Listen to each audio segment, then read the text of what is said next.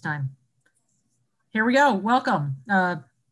Today's Wednesday, the 27th. Welcome to our Ways and Means Committee hearing today. Appreciate having you all join us as we venture into these Zoom hearings once again. I want to mention to everyone who's watching or about to join us, when you're in the waiting room, make sure your name matches the name you signed up with, or we can't let you in. And also, we will, after a given bill hearing, if you've testified, will please leave or you'll be removed, but you are welcome back in, of course, when you have your next bill hearing. And everyone can watch our hearings live on the YouTube station, or even immediately after the hearing's over, watch it rerun, if anyone had that question.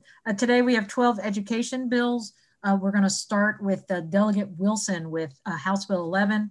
And one moment, Delegate Wilson, I do want to mention, in case anyone was interested in House Bill 417, that was withdrawn.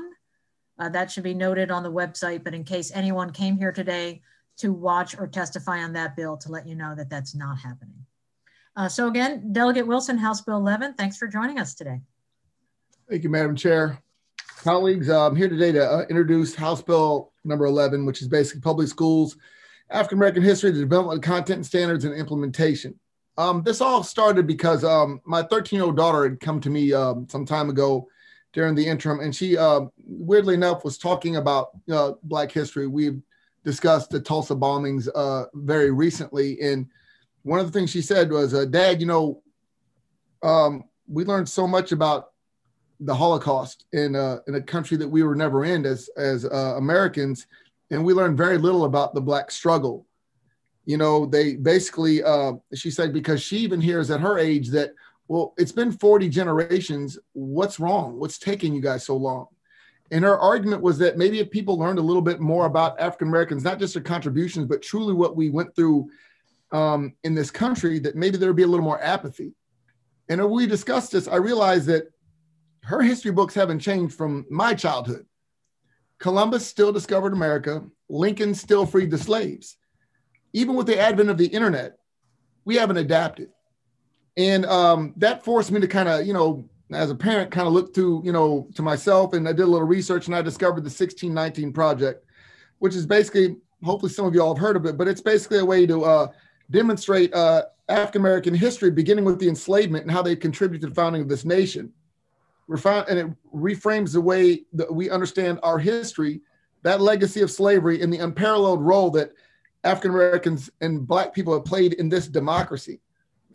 I looked through, obviously, schools like Chicago, DC, Buffalo, New York. They're starting to implement this program because there's no nationwide guideline if you exclude the 1776 Project, which I recommend that we all do, which basically sets the standards for teaching social studies. It's also, and it's obviously left up to the individual states and districts.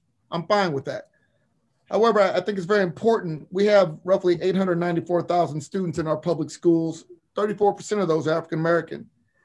To this day, we're still grouped up with this marginalized group of individuals. And even do a review of the way that this is laid out for our teaching, it's fairly, I don't want to go through all the details, but it's fairly minimal the way it's laid out. I emailed a timeline because I am horrible with technology and could not find a way to upload it. So I emailed it to all of your accounts, which basically just lays out things that should be addressed throughout our history. And remember, I'm not a subject matter expert. I know the good delegate, maybe some of these guys are teachers and they know a lot more. I'm not telling people how to teach. I'm not saying this all needs to be taught in one class. I'm saying this is something we as a nation, as a country, and as a state need to move more towards, because by that timeline, you can see there's a vast amount of participation in American history, African-American history as well. And most of us, we have to learn it on our own. And it's about time that we learn it as a state, instead of having something that we glaze over. I think that our kids get a sterilized, kind of broad view of the contributions of African-Americans and their ancestors, and we don't really hear about the suffering, the struggle. And I put some examples in there, like the Black Wall Street. Nobody even knew that existed, or the fact that it was firebombed and burnt down. The same thing with with Rosewood. The same thing with the multitude of issues that African Americans had to withstand. Because at the end of the day, My daughter's view on African-American history is slavery, Lincoln, maybe a little Harriet Tubman thrown in there.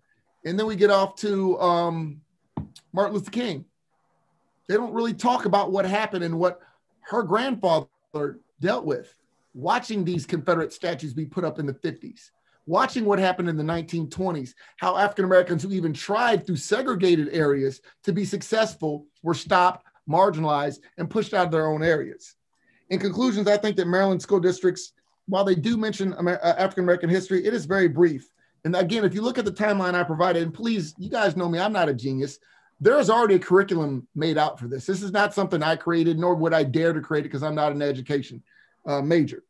But I do notice that Montgomery County has already started revamping some of their at least their 8th grade U.S. history curriculum, and actually includes something called stolen labor, which basically shows these children part of how our country was developed, designed, and it was on the backs of these people. I'm asking that you guys please take a look at my timeline at the information if you want to review yourself, because again, I know you're the subject matter experts, but I do urge a favorable forward on House Bill 11. I do think it's worthwhile, and it's time to expose our kids, Black, white, and everyone else of the struggles of the African Americans in building this country. Thank you. Thank you, Delegate Wilson. Delegate Smith? Thank you, Madam Chair, and thank you, Delegate Wilson, for bringing this bill. I do want to acknowledge that today is the International Holocaust Remembrance Day, and I'm proud that I do know that, but I do believe people should know more fully about all the different people that make up our great nation, and I want to commend you for bringing this bill. One of the things I wanted to hear from you is You've been muted somehow, Delegate Smith. I didn't do it. I maybe accidentally touched the space bar. I apologize for that. I wanted to know, Delegate Wilson, what you think could be done to really integrate the understanding that Black history is American history. It's not really like separate. And so just recently I watched Finding Your Roots on PBS, with Dr. Gates, and he was speaking to a very well-known Marylander. He was talking to, oh my goodness, the director, John Waters. And all his family history was Carroll County, Montgomery County. It was a Maryland story. And there were some disturbing elements of his family story where he found out that some of his family that were slaveholders had actually gone so far as to find a woman that had been assisted to her freedom. She was assisted by 3 Black freemen. Maryland had one of the highest populations of free people at the time. And then he discovered that the penalty for helping her gain her freedom was that they were enslaved, free Black men. And I remember him saying, this was just last week, I didn't know that you could be free and brought back into slavery. So this is someone who I believe is, a knowledgeable person, an exposed person, but it just was a snapshot of the collective mass ignorance many people have about the conditions of slavery and what that means to the American story. So I just wanted to know more about how you feel people who are not Black benefit from this information. Well, and again, because, knowing our brothers and sisters of all colors out there are interested in the truth, I believe that the whole proclamation of 1863, that a lot of people really thought that that's what freed the slaves, but it wasn't until June 19th of 1865 that they actually brought that down to Texas, i.e. Juneteenth. I believe people want to know, they've just never been exposed, which is why I brought this bill up, because I've gotten a few letters about how that I'm trying to drive a wedge between African-Americans and white people. I don't think that white people don't want to know about African-American history. I don't think I literally have gotten quite now. I remember, guys, I'm Southern Maryland, and the good delegate from Charles County and myself, she was the first African-American ever to hold office in the history of Charles County. I'm the first African-American ever to hold state office in the history of Southern Maryland. It's still, we still got some bridges to cross here. But I don't think that people don't want to know. They just haven't had a chance to be exposed. I've yet to meet a white person that wasn't interested in knowing the truth. And I think it's very important that we arm our children with the truth. I thought that the cost would be a little higher. I'm blessed that the note wasn't that high. I know there's a lot of work to be done on it, but that's why I sent you guys the timeline and have you refer to the 1619 project. This is already a thing. There's already curriculums developed. I would just like to see them incorporated into our community in our state. Thank you, Delegate. Thank you, Delegate. Delegate Lutke?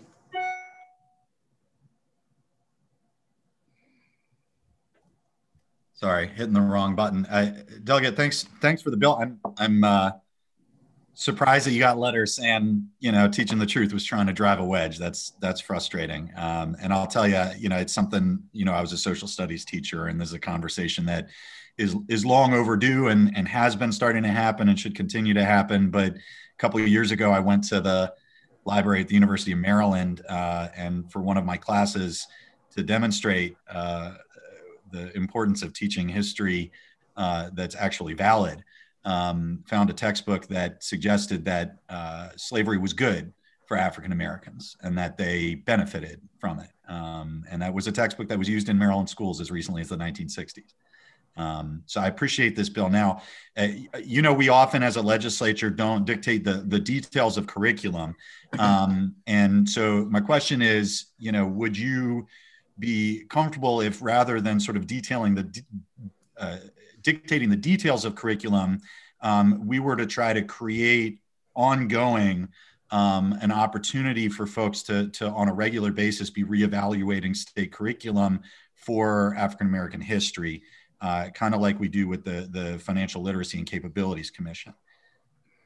And Delegate Lou, I don't want to call you by first name. My personality. My personality. I'm all about, let's tear it down and build again. We'll watch everything burn. I know that my personality isn't always the right way to address policy. I personally worry when you give people too many. I don't want to say options, but number one, I would like students from all over the state to kind of be learning some of the same stuff. Mm-hmm. What I don't want to happen is individuals in Charles County to be learning something different from Montgomery County, because then we have a bunch of ignorant students. So yeah. So if there's a way to do it, again, I understand the importance of you being a teacher of each district having their own say-so, but certain things are very important. The fact that we've been robbed of our history for this many years, I'm very nervous, because remember, 2 years ago, we were being taught that same nonsense. So I'm always nervous that it's not going to be done right, or won't be done with good faith, or we'll do the bare minimums. So I will definitely defer to you guys on how to implement this. I'm always nervous about giving options sometimes. No, I agree and appreciate that. And absolutely, this should be in state content standards and taught in every school system across the state. You're absolutely 100% right on that. Thank you, Madam Chair. Thank you. Thank you. Delegate Guyton.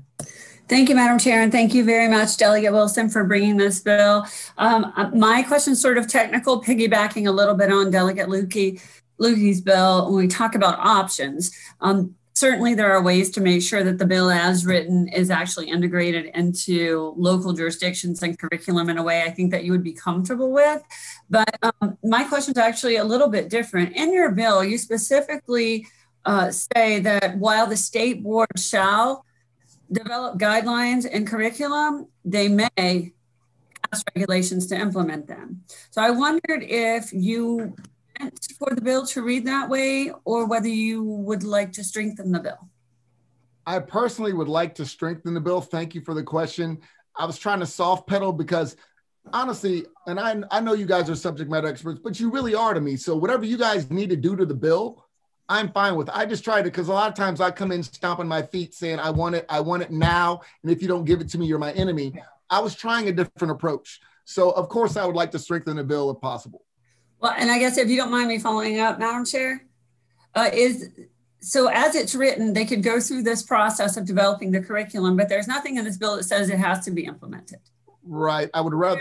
Is there a specific reason, or other than you were just trying to be nice and nobody approached you and asked you to write it that way? No, I'm just trying to be a nice guy today. All right. Thank you very much. Thank you. I appreciate the bill. And I think that's a great point. Just wait. Thank you. Delegate Patterson. Thank you, Madam Chair, and thank you, my colleague from Charles County, for this bill. I certainly echo what you said in terms of the need for it. My question has to do with best practices in terms of the topics you've cited. Is there leverage? Are you willing to include some examples from counties that have implemented or in the stages of implementing the curriculum? And I would suggest that it would be a requirement. obviously, I would love the requirement aspect. I would love more Okay. shalls instead of mays. And again, the reason I referred to the 1619 project was because I didn't want to step on Delegate Lukey's and your toes as subject matter experts to say how I thought this should be taught. Because I really, that is just not what I'm good at. I'm good at stepping on toes, but I'm not good at teaching. So again, however you guys choose to do that, if whatever architect you want to lay out or, Right. put in place, I'm more than happy to go with it. This is just, a policy thing I think needs to happen. However we can make it happen. If it takes time, I get it. But, the sooner than later in the shall before the may, I would really appreciate it. Thank you. Thank you so much. Thank you.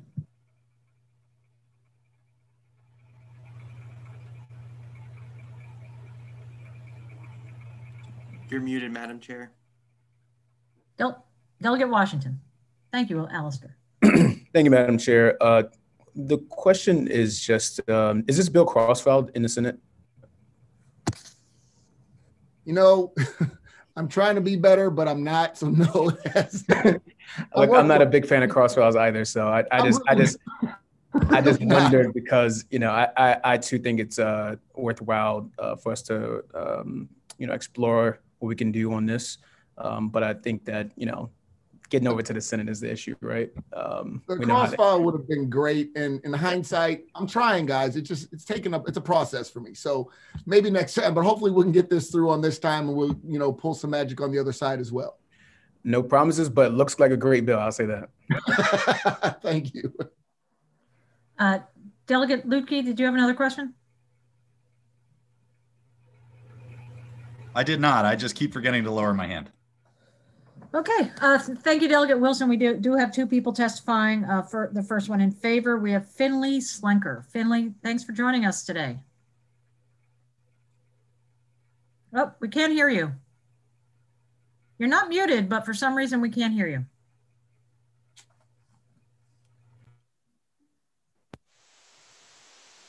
Try again. No, unfortunately. Okay. Yes, go ahead. No. No, now we don't again. Okay, we're going to come back to you after the person who opposes the bill. So if you could try to work on it while.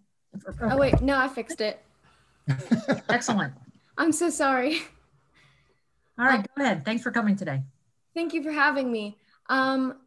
Yes, I am here in support. Being a student, I go to Annapolis Middle School here in Annapolis, and I'm in 8th grade. And for my entire elementary school and middle school career, we've learned exactly what Delegate Wilson was talking about the Underground Railroad, Martin Luther King, Abraham Lincoln, Harriet Tubman, all of these big events that happened in our history, in U.S. history. But it's only so much information that they give on these topics. A lot of the things that I learned in school are about how Harriet Tubman helped escaping slaves find safe houses during the Underground Railroad, and how Abraham Lincoln abolished slavery, how Martin Luther King Jr. abolished segregation. And a lot of that is true. Like, it is definitely true. But a lot of the things that were taught were, like Delegate Wilson said, were glazed over. And a lot of the things that kids should be learning are more in depth, more learning about the struggles and the hardships that African Americans faced in U.S. history, and not just during these events, but during like the 70s, the 60s, all throughout the 20th century. There's so much history that hasn't been taught that kids don't know about. There's definitely things that we could learn more on. How I've done research on Harriet Tubman. She was actually the first woman to lead a major military operation. Her and 150 African-American soldiers rescued more than 700 slaves in the Combahee Ferry raid during the Civil War.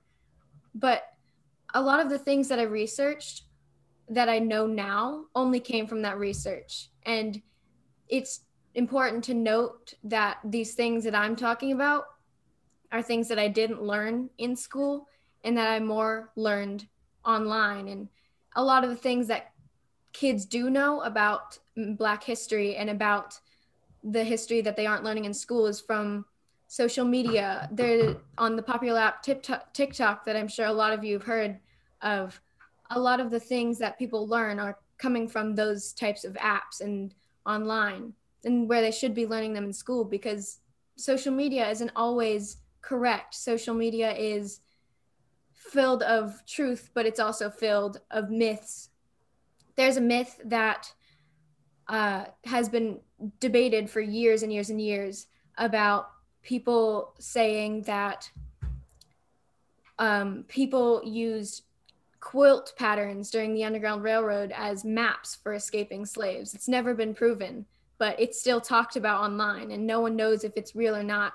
They can see a video and believe it, but they'll never really know if it's true unless they're learning it from people they trust, like school. And a lot of the things, and one of the reasons why we need to include more of this history is, like Delegate Wilson said, a lot of the things that you're learning in school influence the way you grow up. So if you're growing up learning about how great our country is and how peaceful, and there's only these certain wars, and these wars that we won and we triumphed through is true, but not fully. You grow up learning about how great a country is, and you grow up in the eye of ignorance, not knowing about the real, like, I don't want to say dirty truth, but it's kind of true. It's growing up learning about how great George Washington was and all of our founding fathers, when in reality, they all said all men are created equal, yet had hundreds of slaves that worked for them till the day they died. And it's important to note that learning these things can make such a big impact on the world and upcoming children that will grow up. And knowing these important things will help them in the future to make the next step to not just seeing someone as, oh, I should probably think and be more considerate because of their history, but more, I understand them, but we should talk to them as equals and not, I understand that you had faced that tragedy. All right, thank you, Ms. Slanker. Any questions for Ms. Slanker? Thank you for joining us today. We always love to have students here at our committee. Really appreciate your contributions. Next, we have Vince McAvoy signed up. Thank you, committee. I apologize for just half the screen there. I want to say that hearing Delegates Patterson and Delegate Lukey chime in on this from an educational standpoint alleviate a lot of my concerns, which were largely with spirit and tone. I am concerned about the divisiveness issue. Why was Rosewood not picked? Freedmanstown, for instance. There's nothing about the Black churches. You know, I heard a statistic that in Baltimore, where I'm from, we have more churches per square mile than any place else. I don't have that confirmed, but I think that's a very integral piece. So, and I have just heard mention of the Underground Railroad, that being included. Of course, we have tours in Maryland where we actually can catch Maryland's historical settlements. So, hearing that change in spirit and tone removes my opposition to this. I think that one of the things that Delegate Wilson brought up, of course, is our firsts, right? And we have 30% population Black in this state. We have 40% representation in the legislature, if I'm not mistaken. Okay, these kind of things are positive things that we should be trumpeting. I think that should be included. I think it's relevant. You go to my comrade in the Senate, Senator Joe Carter. Her dad, of course, is part of Black history here in Maryland. And I would like to see it localized. In other words, maybe Tulsa's divided. we have a lot of great firsts in this state. And when I'm hearing you all talk about this in a different spirit and tone, I'm greatly relieved. And I guess for that reason, I probably would put my opposition to the bill. So thank you so much. Thank you, Mr. McAvoy, and I'm glad you were able to be here today to hear about the spirit of this bill and its intent. So I don't know if there's any questions since he's essentially removed his opposition. So I'd like to thank Delegate Wilson, Ms. Slenker, and Mr. McAvoy for joining us today. And we're going to move on to the next bill. Last I knew, everyone, I don't believe Delegate Acevero is here yet because they're having a vote in appropriations right now. If that's not the case, he should jump in. So we're going to skip House Bill 140 for the moment. I believe Delegate Riley is waiting and she has the bill after that, and that's House Bill 54. Welcome back, Delegate Riley. Thank you, Madam Chair. Good to be back. Okay. Good afternoon, Chair Kaiser and the Ways and Means Committee. For the record, I am Teresa Riley, Harford County Delegation Chair, here to introduce House Bill 54, Education, Harford County Liability of School Bus Contractors.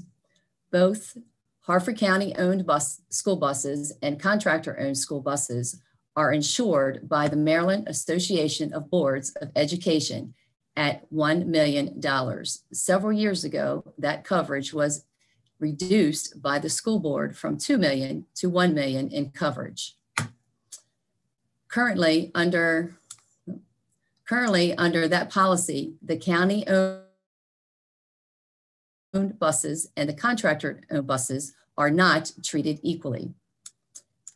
County-owned buses have a liability cap of $400,000, and the school board cannot be held liable for beyond that amount per Maryland statute. However, the private contractors do not have the benefit of this cap, which jeopardizes their livelihoods with the risk of a judgment in excess of $1 million.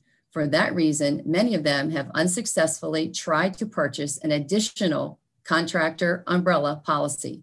However, no insurance company will provide secondary insurance coverage in addition to existing underlying coverage that is self-insured. One second. Our school bus contractors play an important role for Harford County and the Harford County public school system by facilitating needed transportation for their students. These contractors are from family-owned farms living within the communities they serve, which saves on travel times for our students and expenses that the county does not have to bear. There is no reason to disadvantage private bus contractors with liability in excess of those county-owned buses when all the buses serve in the same functions and are subject to the same safety standards. With the passage of HB 54, our bus contractors will be fairly treated. They may not be held liable beyond the limits of the entity's insurance coverage, which is currently at the $1 million.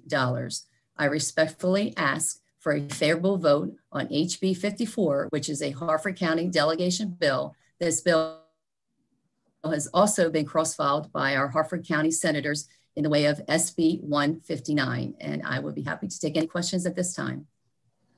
Thank you. Sorry about that. Any questions, okay. Delegate Riley? All right, seeing no questions, we have a gentleman here from the Maryland School Bus Contractors Association. We'll start with Steve Nelson.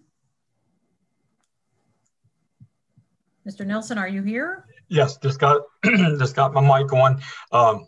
Good afternoon, Chairman and the committee members. I appreciate you listening to this bill and giving me a chance to talk about it.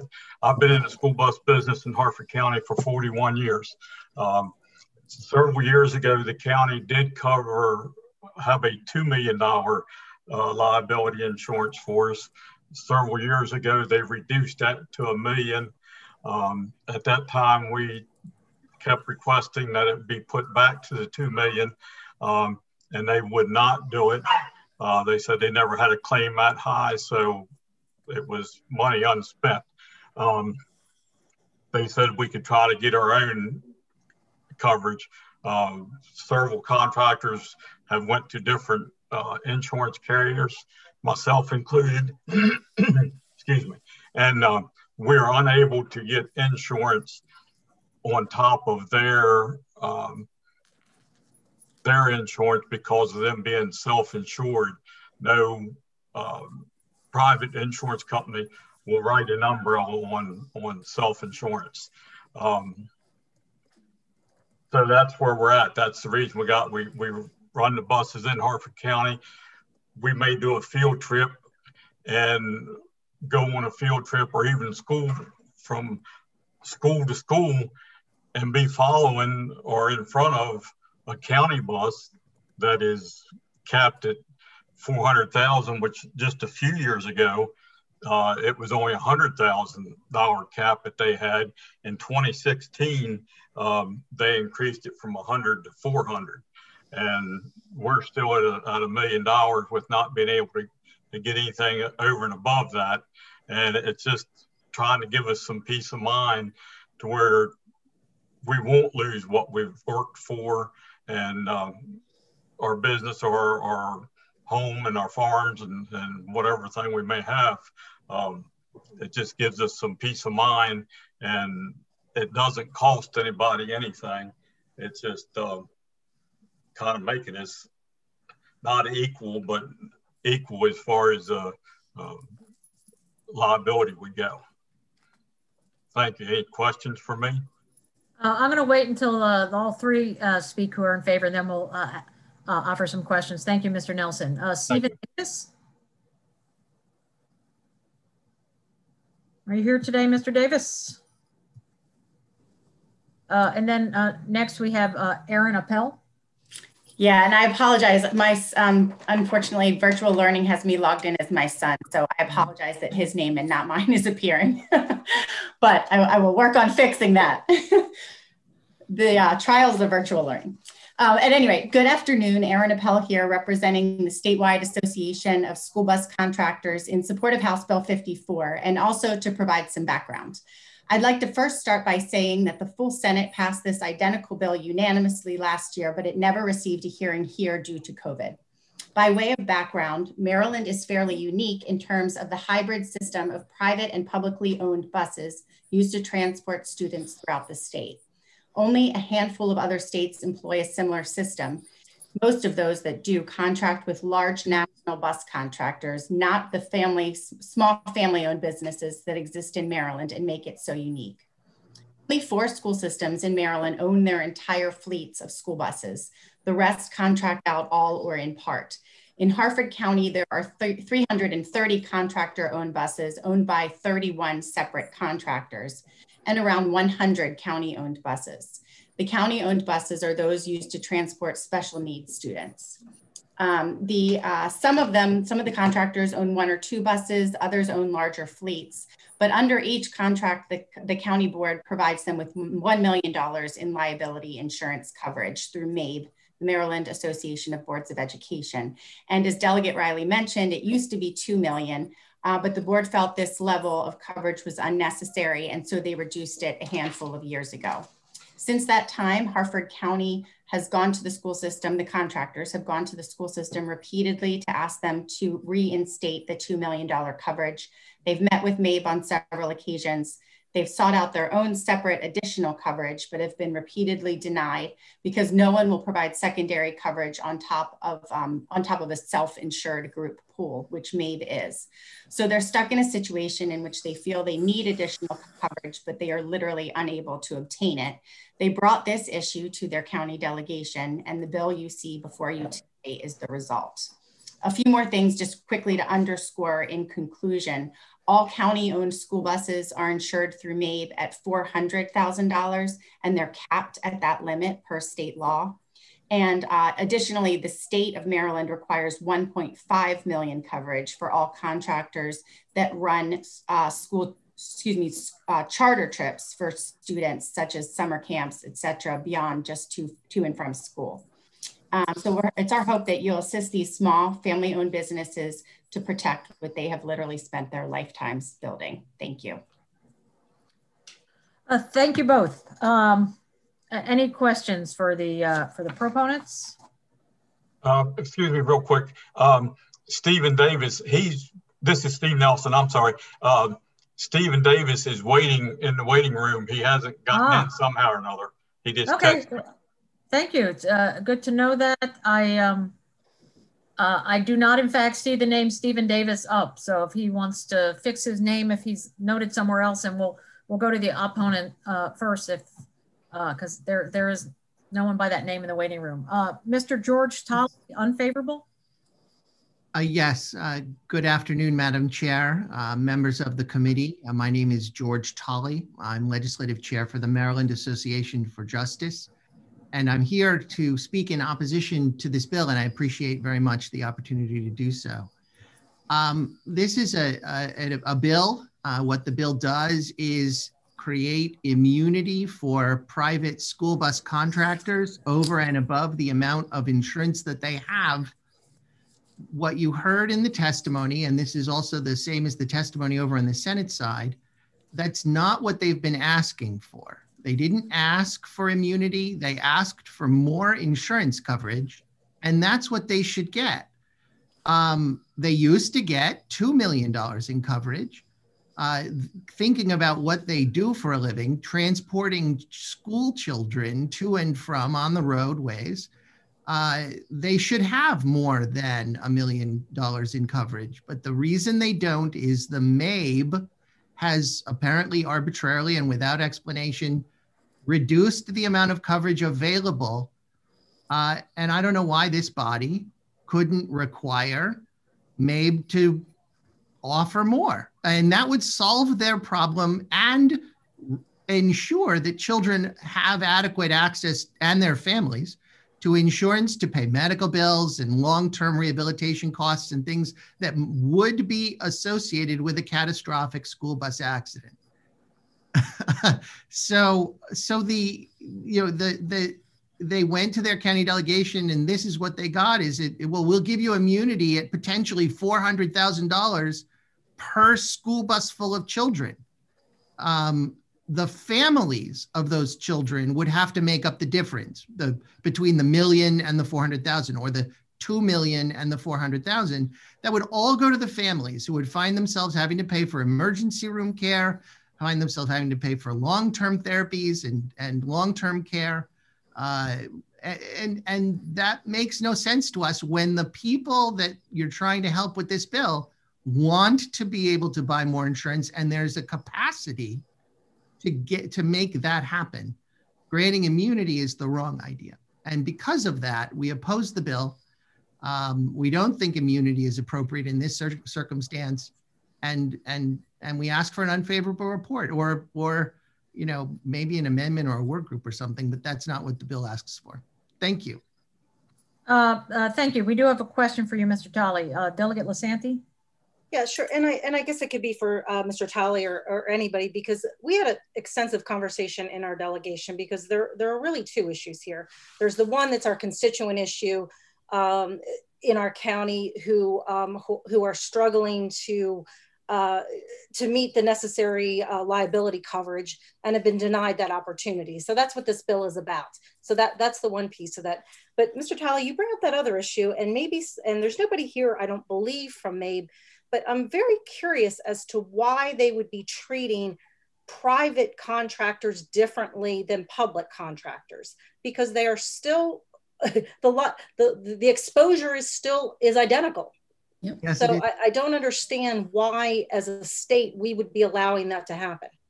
And that's a great question, Delegate Lasanti, and thank you very much. And I'm not, and I hope in my testimony I don't come across as unsympathetic to the plight of Mr. Nelson and his contractors.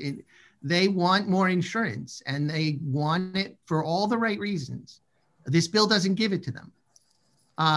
As for the way that Maryland law treats public school buses and says it's okay for those public school buses to have limits of liability of $400,000. And it used to be 100. It really was incredibly low. And that bill went through the Judiciary Committee and JPR, and they saw fit to increase it to 400. MACO opposed it, and MABE opposed those increases. We'd like to see them higher. We'd like to see them more realistic because they're frozen in place. Unlike other caps, they don't increase automatically. So it's 400,000 now, 400,000 forever until somebody gets around to fixing the number. And it is inadequate. I mean, if what the school bus contractors are telling you is they want 2 million in coverage to feel safe, 400,000 is 20% of that. So it is very low and it's wrong, but this bill doesn't address that. That maybe we could have another bill. All right, thank you. Seeing no other questions, we will go back to Mr. Davis, who has entered the Zoom. Mr. Davis, welcome. You have 3 minutes. Hi, thank you. Sorry, I'm not sure what's going on with the technical problems here, but long story short, 5 years ago, I tried to get $5 million coverage. We own a 75.5 acre farm in Boston, and I just wanted to protect our assets. So I tried to get a $5 million coverage policy from Rosencoll and Associates, and it was impossible to do. Be there. So it was impossible to do. So it led us to the state level and having this meeting with you guys. We just need more insurance. I understand that this has drawn a lot of controversy across the state because, of course, everyone knows that there's not enough insurance for the students. Hey there. So basically, we just need to be capped. If we can't get more insurance and buy insurance, we need to cap it. And it's impossible to buy more insurance. So it leads us to this. And really, I'd like to answer any questions that you have. All right. Thank you, Mr. Davis. And in terms of the technical difficulties, we can't let people in on the Zoom who don't write in their name. And in this case, we still needed your last name. So we need everyone to make it easy for us to know who we're having for each hearing. Are there any questions for Mr. Davis? All right, seeing none, thank you all very much. Thank all 4 of you for testifying today. And thank you to Delegate Riley. We're done with the hearing on House Bill 54. As I mentioned before, we skipped over House Bill 140 while Delegate Acevedo was voting in appropriations, but we're now back to House Bill 140. Thank you, Madam Chair, and good afternoon to both to the Chair and Vice Chair, as well as members of the Ways and Means Committee. For the record, Delegate Gabriel Acevedo presenting House Bill 140, the Commission on History, Culture, and Civics in Education.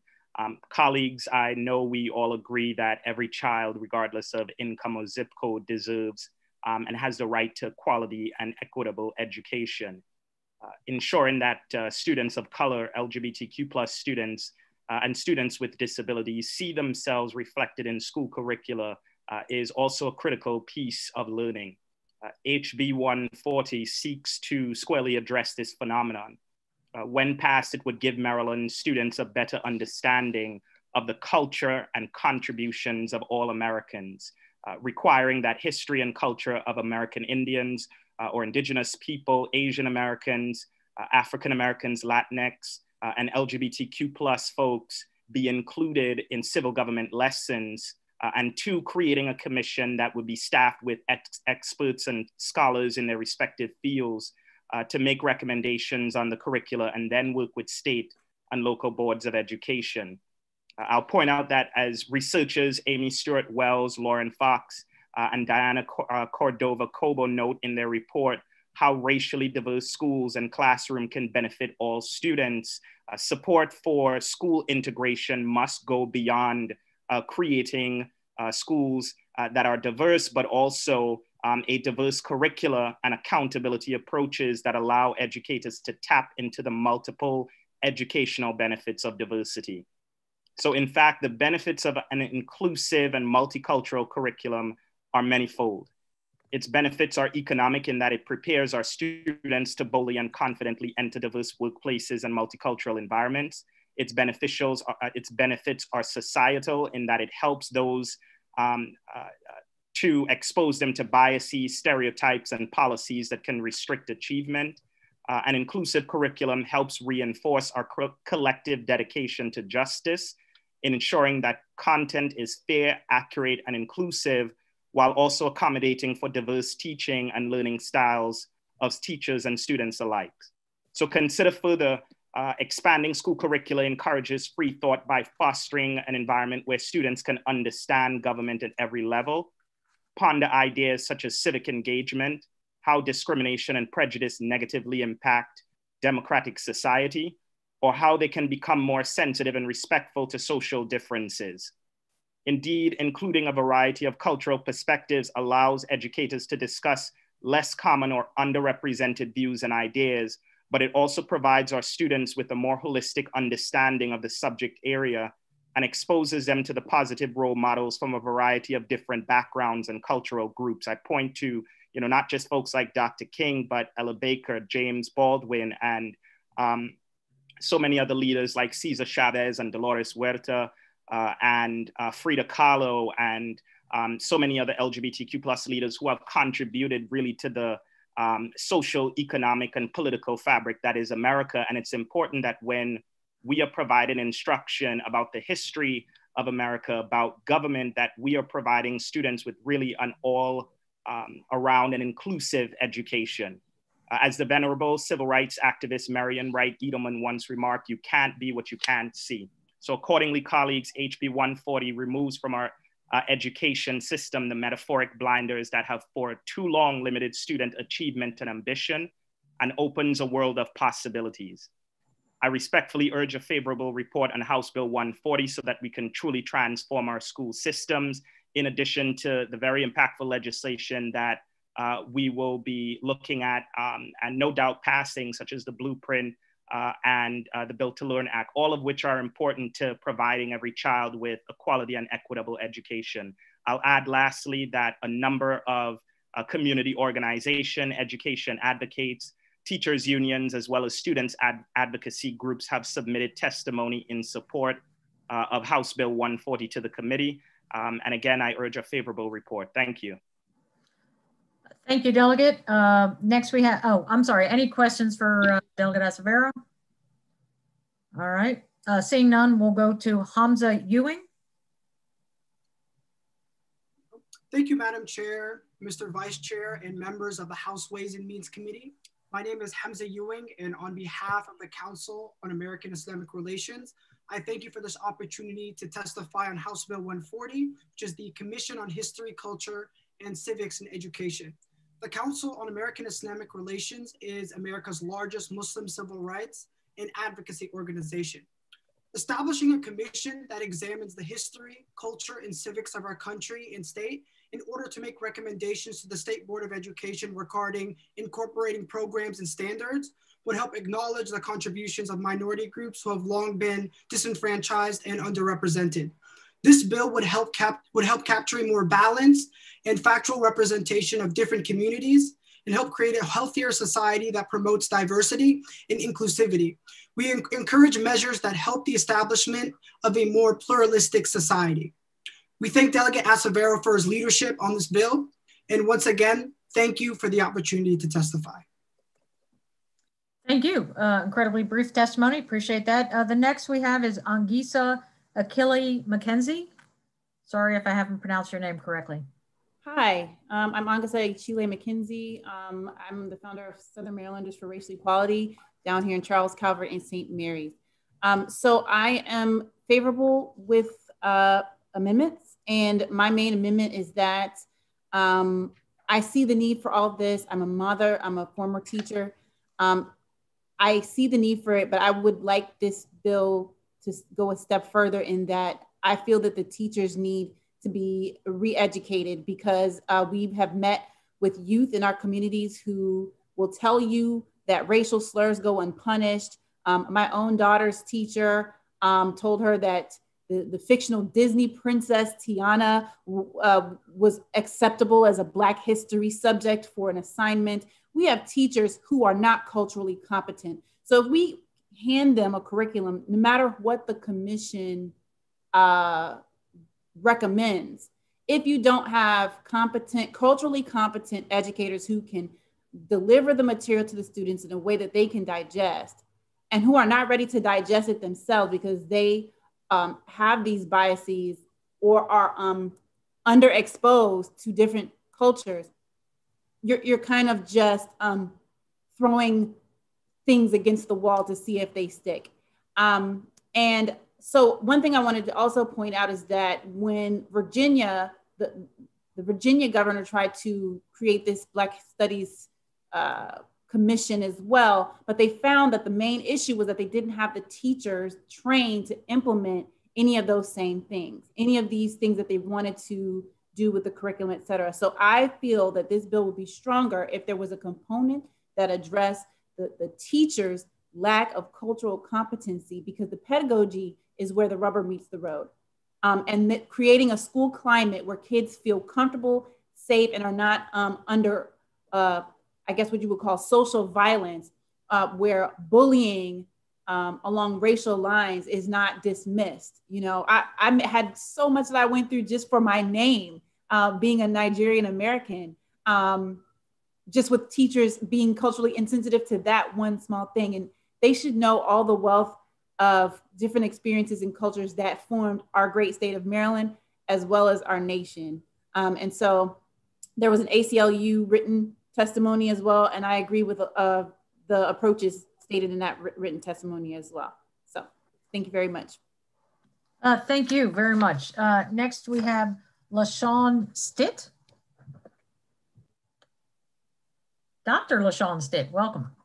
Good afternoon, Madam Chair, as well as members of the Ways and Means Committee. I appreciate you allowing me to have this opportunity to speak on behalf of Delegate Acevero's bill, HB 140.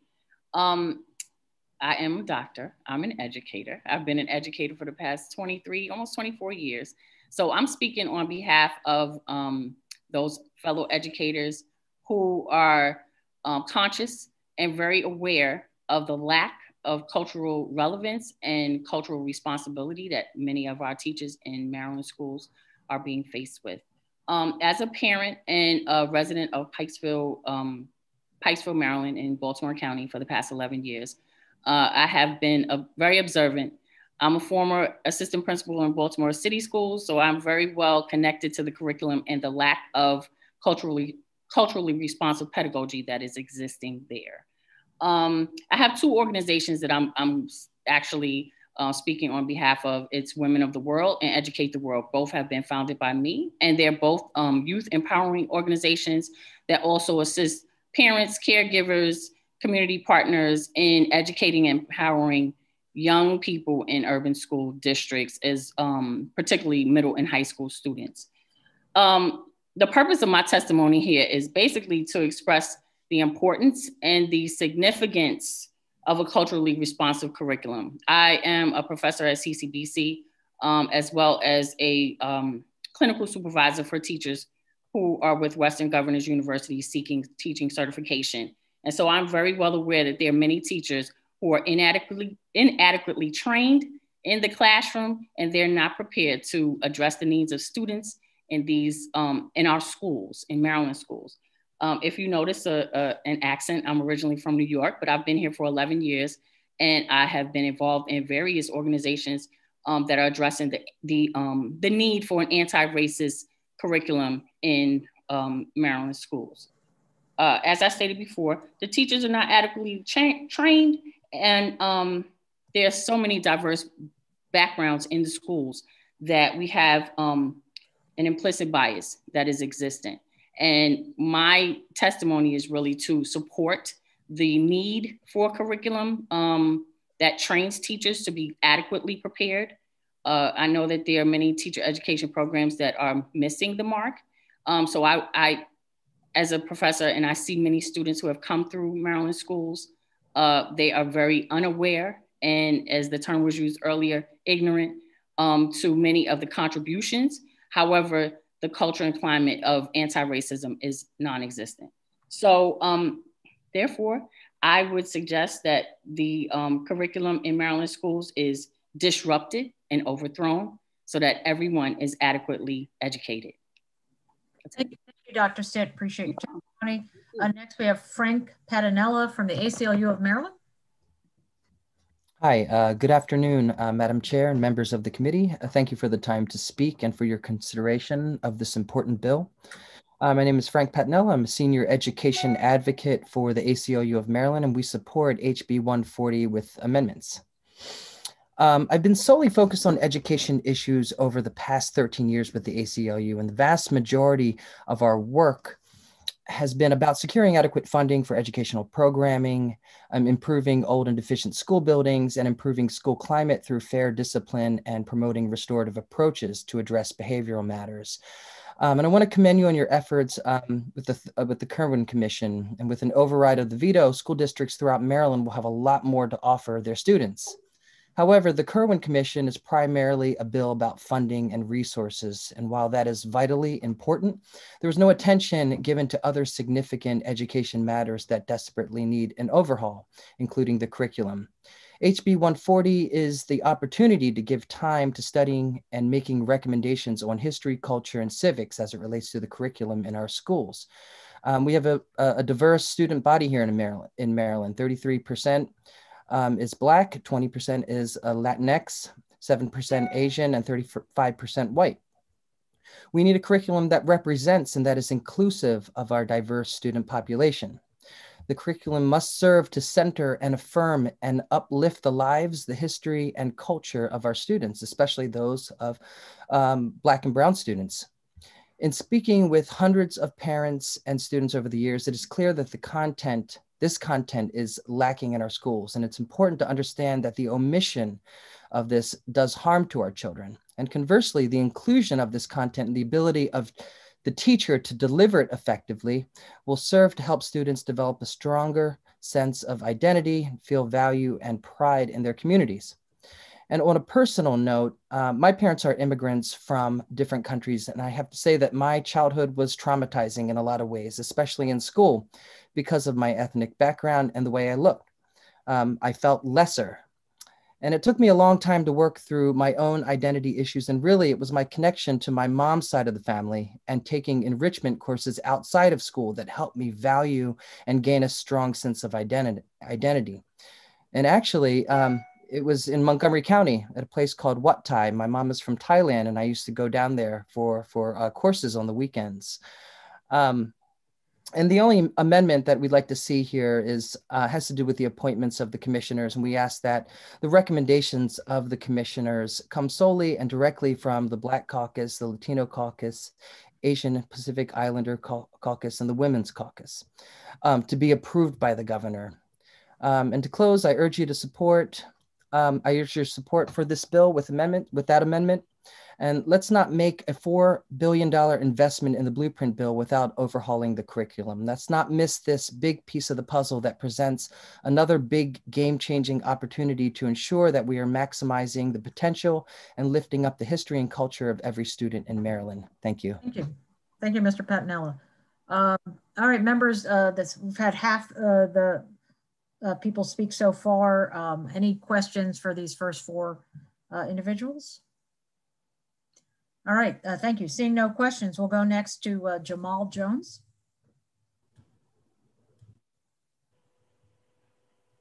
If I can get my camera out. Hey, hello everyone. Good afternoon, Commission. Good afternoon, everyone who's paying attention and streamed in and tuned into this. Just wanted to come in. My name is Jamal Jones. I am the co-executive director of the Baltimore Algebra Project, an organization that serves young people in Baltimore City. And we do primarily two things. One is student organizing, and the other one is math literacy work. So check us out. We wanted to come and show support for HB 140. We've been very supportive of and appreciative of the delegates' work around this. Wanted to be very clear and highlight a couple things. One was we're in favor of the bill, just with amendments. Again, there's a point inside the bill. There is a question about who does the appointments. we've had some conversations about that with the delegate and team, and figured out just kind of some alternative workarounds with that, or like some conversations about the other caucuses and being able to have representation from those folks for the appointments for folks who will be on the commission. And then also just kind of making sure that there is language worked into the bill that explicitly labels or identifies anti-racist frameworks in terms of the content, in terms of the material, and in terms of the training material. To the point that Frank just made in his testimony, it'd be a really big shame for us to do all of this work to override everything for Kerwin, and we still misplace where the money is spent and how the money is spent. If educators are not given this capacity or are not given this these mandates by law, these things won't happen, right? Like we've been talking about how curriculum should be different for a very long time, for decades. I remember being in school myself a few years ago and actually like seeing my name on a sheet of paper for the first time, and that legitimately made me feel weird, as if there wasn't names included in math problems or in word problems or in content for a long time. But I said to say, like, there is a particular version of alienation that comes from having the curriculum as it stands be delivered the way that it is. HB 140 helps us to be able to maneuver the curriculum in a way that allows for content experts, and particularly racial equity experts, to be able to try and impact what the curriculum looks like to make it a more equitable and fair experience for all students, so that that investment that comes from Kerwin and everything else actually works out really well for us, and we can double down on it and actually use education as an economic development model or an economic development tool. And I will end by saying, in the previous session, it's my understanding that this bill had not made it out of committee. I really, really urge members of the committee to get this bill out of committee, especially if we plan on or have any intentions on supporting Kerwin in this override for this session. All right, thank you, Mr. Jones. Your 3 minutes was up. As you were saying, it was time to wrap up. Yep. So thank you for testifying. We next have Desiree Tucker. Hi there. Thank you, Madam Chair and committee members. My name is Desiree Tucker. I am a resident of Frederick County, Maryland. I'm a parent. I have a 3-year-old and a 7-year-old. And I just want to tell a brief story. My son was in 1st grade here in this county, and he brought home a little coloring pamphlet that a little coloring booklet that they completed in his 1st grade class. And it was on Abraham Lincoln. And it said, Abraham Lincoln created the Emancipation Proclamation, and then everybody was free. The end. And then the next month, he brought home another one that was an MLK little booklet that he colored and brought it home to show it to me. And it said at the end, Martin Luther King fought for equal rights, and now everyone's equal and we all live in harmony. It's all great. And I understand that these are little people. And so the curriculum has to speak to little people in a way that they can understand. And that makes sense. But when there are so many gaps and when information just is simply incorrect, that's a huge problem. For me in my house, I can certainly look at that. I can take those booklets and reteach, expand on the story. I can fix, fill in the gaps. There are other children, however, that will not have that opportunity. Children who are not Black or Latino, not, who are white students. And they won't necessarily hear that. They'll hear these same half stories over and over and over again. And then when you have an adult say, well, what's the problem? What are you all complaining about? you were freed. You have equal rights. Everybody's all equal. It's all good. What's the problem? So it certainly is very important. And I've been pushing very hard here to have that curriculum really looked at closely and evaluated so that it's not only reflective of everyone and our history, because it is everyone's history, but that it also tells the truth and makes sense. Thank you. Thank you, Ms. Tucker. And I certainly appreciate your comment about little people. When I was a kid reading my book on Abraham Lincoln that I read so often before I turned the age of 10. And then just by the time of high school, I was so upset that not a bit of nuance was mentioned in those earlier books and a real whitewashing of the history. And I felt cheated. And I probably read that Lincoln book 50, 100 times as a kid. So I do agree that there's a different way to teach youngsters, but it doesn't have to ignore all nuance. Tina Dove from MSEA.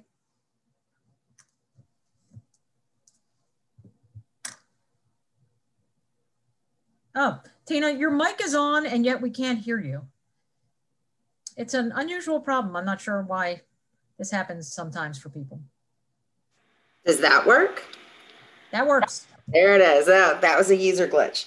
I was saying good afternoon to you, Madam Chair and members of the committee for my inaugural testimony of 2021. I'm glad I could be back in Ways and Means. On this day in 1847, Abraham and Sarah Crosswhite, with their 4 children, African Americans who were enslaved in Kentucky, escaped the clutches of slave catchers sent to kidnap them. Thanks to the aid of several hundred citizens of Marshall, Michigan, who were detaining the slave catchers, the Crosswhites were able to successfully evade capture and cross safely into Canada. Their case is believed to be one of the cases that ultimately led to the passage of the Fugitive Slave Act of 1850. As many of you know, I am a social studies teacher, and I think it's safe to assume that many of you were unaware of the story of the Crosswhites. And I'm confident that there are a great many number of stories that come from our collective history about which you are not aware. This ignorance constitutes erasure, and it's an erasure of our nation's collective story. This legislation, I believe, is at the root of helping to correct that erasure. As you know, MSEA has historically not been in support of state mandated curriculum. We believe instead that deferring to local districts to make these types of determinations on curriculum that's taught in schools is the best way to go. This determination, however, cannot be fully informed if the true sense of what's missing is not had. And as such, we support the creation of the commission that would help to bring clarity to that which still needs to be included. And you'll note in my written testimony that we support with an amendment. We'd like to see that where the teacher designation is in the language, that there is a teacher from both the Maryland State Education Association and BTU that are included on the commission. A 2016 study conducted by Stanford University's Graduate School of Education that examined the impact of an ethnic studies course offered to 9th grade students in San Francisco who had below a 2.0 GPA found that attendance for those encouraged to enroll in the class increased by 21 percentage points, the GPA by 1.4 grade points, and credits earned by 23 credits. While the positive effects spanned across gender and racial groups, the greatest effect was seen among boys and Latinx students, and there was also significant effects seen on the GPAs in math and science courses.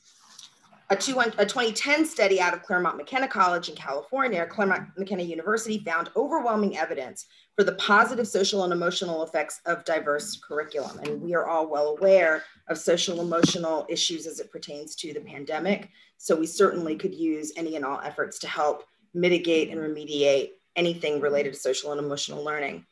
I have a few other data points that I could point to that show the lack and the erasure of LGBTQIA members of the community and women as well. All of them end by saying we need to look at this. We need to do a serious deep dive into this.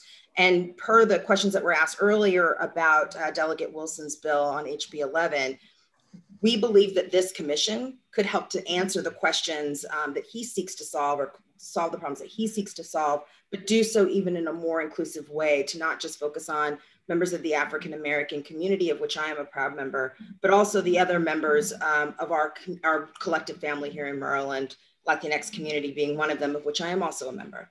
So we ask for a favorable report with our suggested amendments that are included in my written testimony. Thank you. Thank you, Ms. Dove. Any question for Mr. Jones, Ms. Tucker, or Ms. Dove? All right, thank you. Seeing none, we did have Mr. Vince McAvoy signed up in opposition. I don't see him here, and as everyone remembers on Delegate Wilson's bill, he essentially mentioned that he was no longer opposing. I can only guess that's why he didn't say for this one as well, but I guess one should not always assume. Since he's not here, we will move on to the next bill. Thank you all again for testifying on House Bill 140. We appreciate your involvement in the democratic process. And we're gonna go back to Delegate Riley, who I already apologized to her for not keeping her here before, because when she got here, she then had one more bill that was sponsor only. So she is back to do House Bill 283. Thank you, Delegate. Thank you, Madam Chair. Let me go over here and get my document. Okay. Good afternoon again. Chair Kaiser and Ways and Means Committee members. Here for the record, Delegate Teresa Riley here to introduce HB 283, Harford County Board of Education, term of appointed members. HB 283, as amended, temporarily changes the terms of the next Harford County School Board appointed members beginning July 1st, 2023. The 3 members appointed by the governor after the 2022 gubernatorial election will have a 2-year term ending June 30th, 2025. The 3 members appointed by the governor in 2025 shall convert back to a 4-year term starting July 1, 2025 and ending June 30th, 2029. The purpose for HB 283 is to put the elected and the appointed members in a staggered schedule. The elected members run during the general election, during the gubernatorial election year. And now with this change, the appointed members will not be appointed until the following the general election during the presidential year. So every 2 years, that's when we'll have a turnover. So that will essentially stagger it, and we'll have continuity on the board where not all elected and all appointed leave the same time. So I respectfully ask for a favorable vote as amended on HB 283, Harford County Board of Education, term of the appointed members. And if you notice, tomorrow, this will be, or we're hoping it to be, a Harford County delegation bill. We have discussed this in delegation, but we wanted to wait until we received the letter from the school board, which we do have, and you have that, I believe, up in your packet, that they approve of this legislation, and that is in there. So we will be voting tomorrow morning at our delegation meeting, and then I will send you that momentarily after that. So thank you. And any questions? Thank you, Delegate Riley. Again, it's great to have you back in Ways and Means, if only for a few minutes. Any questions for Delegate Riley? All right. Thank you so much, Delegate Riley. Thank you. We'll next move on to a bill from one of my delegates, Delegate Queen, House Bill 83. Welcome, Delegate Queen.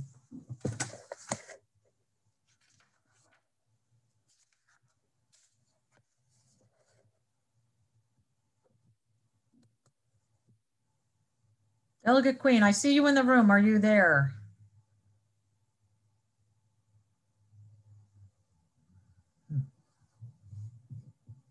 All right. We might have to jump to another bill. Give me one moment. Looking at the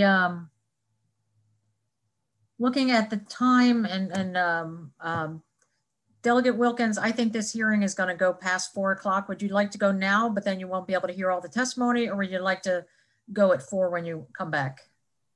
I could go now, Madam Chair. All right, to members, we're going to move to House Bill 155 from Delegate Wilkins. Wonderful. Thank you so much, Madam Chair, and thank you for accommodating a scheduling challenge that I have. Colleagues, I am pleased to present HB 155. This legislation prohibits discrimination in schools for pre-K through 12 students enrolled in schools that receive public funding. And I'm proud that this committee has passed this legislation both through the committee and also through the House for the last 2 years. As you know, Maryland currently has a patchwork of anti-discrimination provisions, and for some types of schools, there's no codified language at all. This bill creates clear anti-discrimination protections for all of our students. Discrimination including expelling, withholding privileges from, or otherwise discriminating against a student, whether because of race, ethnicity, color, religion, sex, age, national origin, marital status, sexual orientation, gender identity, or disability is absolutely wrong in our schools, no matter what type of school it is that receives state funding. So this bill requires each local board of education to adopt and maintain a written anti-discrimination policy for the school system that prohibits specified discrimination. It also ensures that each non-public kindergarten program and non-public primary and secondary schools that receive state funds develop and maintain a written anti-discrimination policy as well, and also creates a dispute resolution process for when there are complaints. I urge a favorable report on HB 155, and I believe this is the year that we will achieve full passage. Thank you. Thank you, Delegate Wilkins. Are there any questions for Delegate Wilkins? Thank you, Delegate. I'll next move on to some of the people who've signed up to speak today. We'll start with Leslie Margolis from Disability Rights Maryland. Good afternoon, Madam Chair and Mr. Vice Chair. Again, for the record, my name is Leslie Margolis. I'm a managing attorney with Disability Rights Maryland, and I'm here this afternoon on behalf of the Education Advocacy Coalition, which is made up of approximately 30 organizations and individuals concerned with special education issues throughout Maryland. So as we have in the past, we are here today in support of House Bill 155. We firmly believe that if a private school is receiving state funding, it ought not to discriminate against children with disabilities. You know, this bill, if it passes, would simply require not only that schools not discriminate against children with disabilities, but that they make reasonable accommodations. It would be consistent with the requirements of the Americans with Disabilities Act. We're not saying that every school would have to take every child with a disability, but simply that they have to be non-discriminatory in the way that they apply their admissions criteria and that they make reasonable accommodations to students who need them. If they want to discriminate, they can do that. They just can't do that with state funding. So again, we support and hope that this bill will pass, and I'm happy to answer any questions. Thank you. All right. Thank you so much, Ms. Margolis. Kaylin Young. Thank you, Chairwoman Kaiser, Vice Chair Washington, to my delegate, Stephanie Smith, and to members of the committee. So my name is Kaylin Young, Public Policy Director at the ACLU of Maryland. And we're here in support of House Bill 155, which would, prevent discrimination with regard to private schools that receive public funding. This bill, as you know, as the delegate mentioned, Delegate Wilkins mentioned, has been passed through this committee. We're just asking again that you hold on to that commitment and that good public policy decision that you made previously. This bill codifies the MSDE guidelines around discrimination. It creates the complaint and remedy process so that way those who are discriminated against can get that remedy. Also prohibits retaliation for those who submit those complaints, and requires written policies for schools to protect the civil rights of students. The ACLU just wants to remind everybody that we're talking about children here and making sure that they are treated fairly. And that is a good public policy for this legislature to maintain, and we urge a favorable report for this bill. Thank you so much. Thank you, Mr. Young. Jeremy Lemaster. Good morning, everyone. And thank you, Chairman and committee members, for having me here today. My name is Jeremy Lemaster. My pronouns are he, him, and they, them, and I am the Executive Director for Free State Justice, Maryland's LGBTQ Advocates. Free State Justice is a statewide policy advocacy and legal services organization, and we represent hundreds of LGBTQ folks, including youth across the state who come from low-income families. Last year, or sorry, 2 years ago at this point, we conducted a statewide needs assessment and a listening tour to really get a sense of the issues impacting Maryland LGBTQ community. And regardless of where we were in the state, in all counties, the top 2 issues that came back consistently were education and healthcare. Majority of Maryland LGBTQ students felt unsafe, over 60%. And 65% of those students reported being harassed or assaulted at school based on their orientation or gender identity. Most students never reported this incident to school staff, and only a third of them who reported these incidents felt that the incident was addressed and resolved. Less than 15% of students reported that their schools had comprehensive anti-discrimination, anti-bullying policies, and these situations have very significant impacts on youth. Not just on their educational and learning experience, but their very livelihood and their health. This bill is very important in ensuring that comprehensive non-discrimination policies are enacted broadly across the state, that we don't have a patchwork county by county, district by district interpretation and enforcement of non-discrimination policies. And then this bill is really important in setting up a clear process by which students and families can make sure that their complaints are being heard and being addressed appropriately and ethically and in affirming ways. Evidence shows that schools that do adopt these types of policies have improved experiences for LGBTQ youth. Students are more likely to report incidents, and those incidents are more likely to be addressed. So it is in our opinion at Free State Justice to favor this bill and a favorable report on it. Thank you. Thank you, Mr. LeMaster. We do have a few others, but to break it up a little bit, are there any questions for Ms. Margolis, Mr. Young, or Mr. LeMaster? All right, seeing none, thank you all very much. Appreciate your testifying. Next, we have Tina Dove. Back so soon. Tina Dove with MSCA. As I've said numerous times before this committee, this bill is simply about providing every child with a safe and inclusive school environment, one that respects each and every student. It is also about ensuring that every student who attends a school funded in whole or in part by public dollars are provided equal protection under both federal and state law. The acceptance of public funding by a non-public school is not mandatory. It is purely voluntary. If the non-public school does not wish to abide by the law, they can choose to either refrain from engaging in discriminatory practices against any student, or they can choose to not accept public funding. The edicts of this bill are not new to any public school or other recipients of public funds. They too are required to adhere to federal and state laws.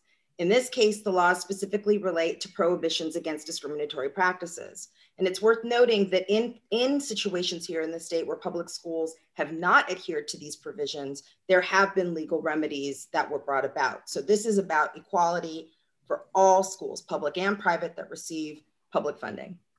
For non-public schools who currently participate in the textbook and technology program, the Boost Voucher program, and the non-public aging schools program, they're required to sign assurances explicitly stating that they will comply with federal and state prohibitions against discrimination as a condition of their participation. This legislation merely seeks to codify these requirements for all recipients of public funding so as to protect all of our federal and state recognized protected classes. If the events of 2020 taught us nothing, it taught us that discrimination against anyone is no longer acceptable or is no longer excusable or acceptable under any circumstances or due to any justification. All of our schools should be supportive, healthy, and safe teaching and learning environments. And this is particularly the case for those schools who receive public tax dollars. I have implored you all numerous occasions when I've come before you that as a person of color who has all of her life, in some way, shape, or form, been subjected to microaggressions, discriminatory actions, whether they were implicit or not, and have noted the damage that that has imparted upon me. It is essential for me as an educator to do everything that is necessary to fight to make sure that no child has to go through that in the way in which I have. This legislation protects all of our babies, no matter how they show up in the world. And it is deplorable if we can go into 2021 and say that it is still acceptable to fund discriminatory practices against a child under any circumstances. We ask for a favorable report of HB 155. Thank you, Madam Chair. Thank you, Ms. Dove. And then we also have Lou Wadarian. Sorry if I've pronounced it. It's not a problem at all.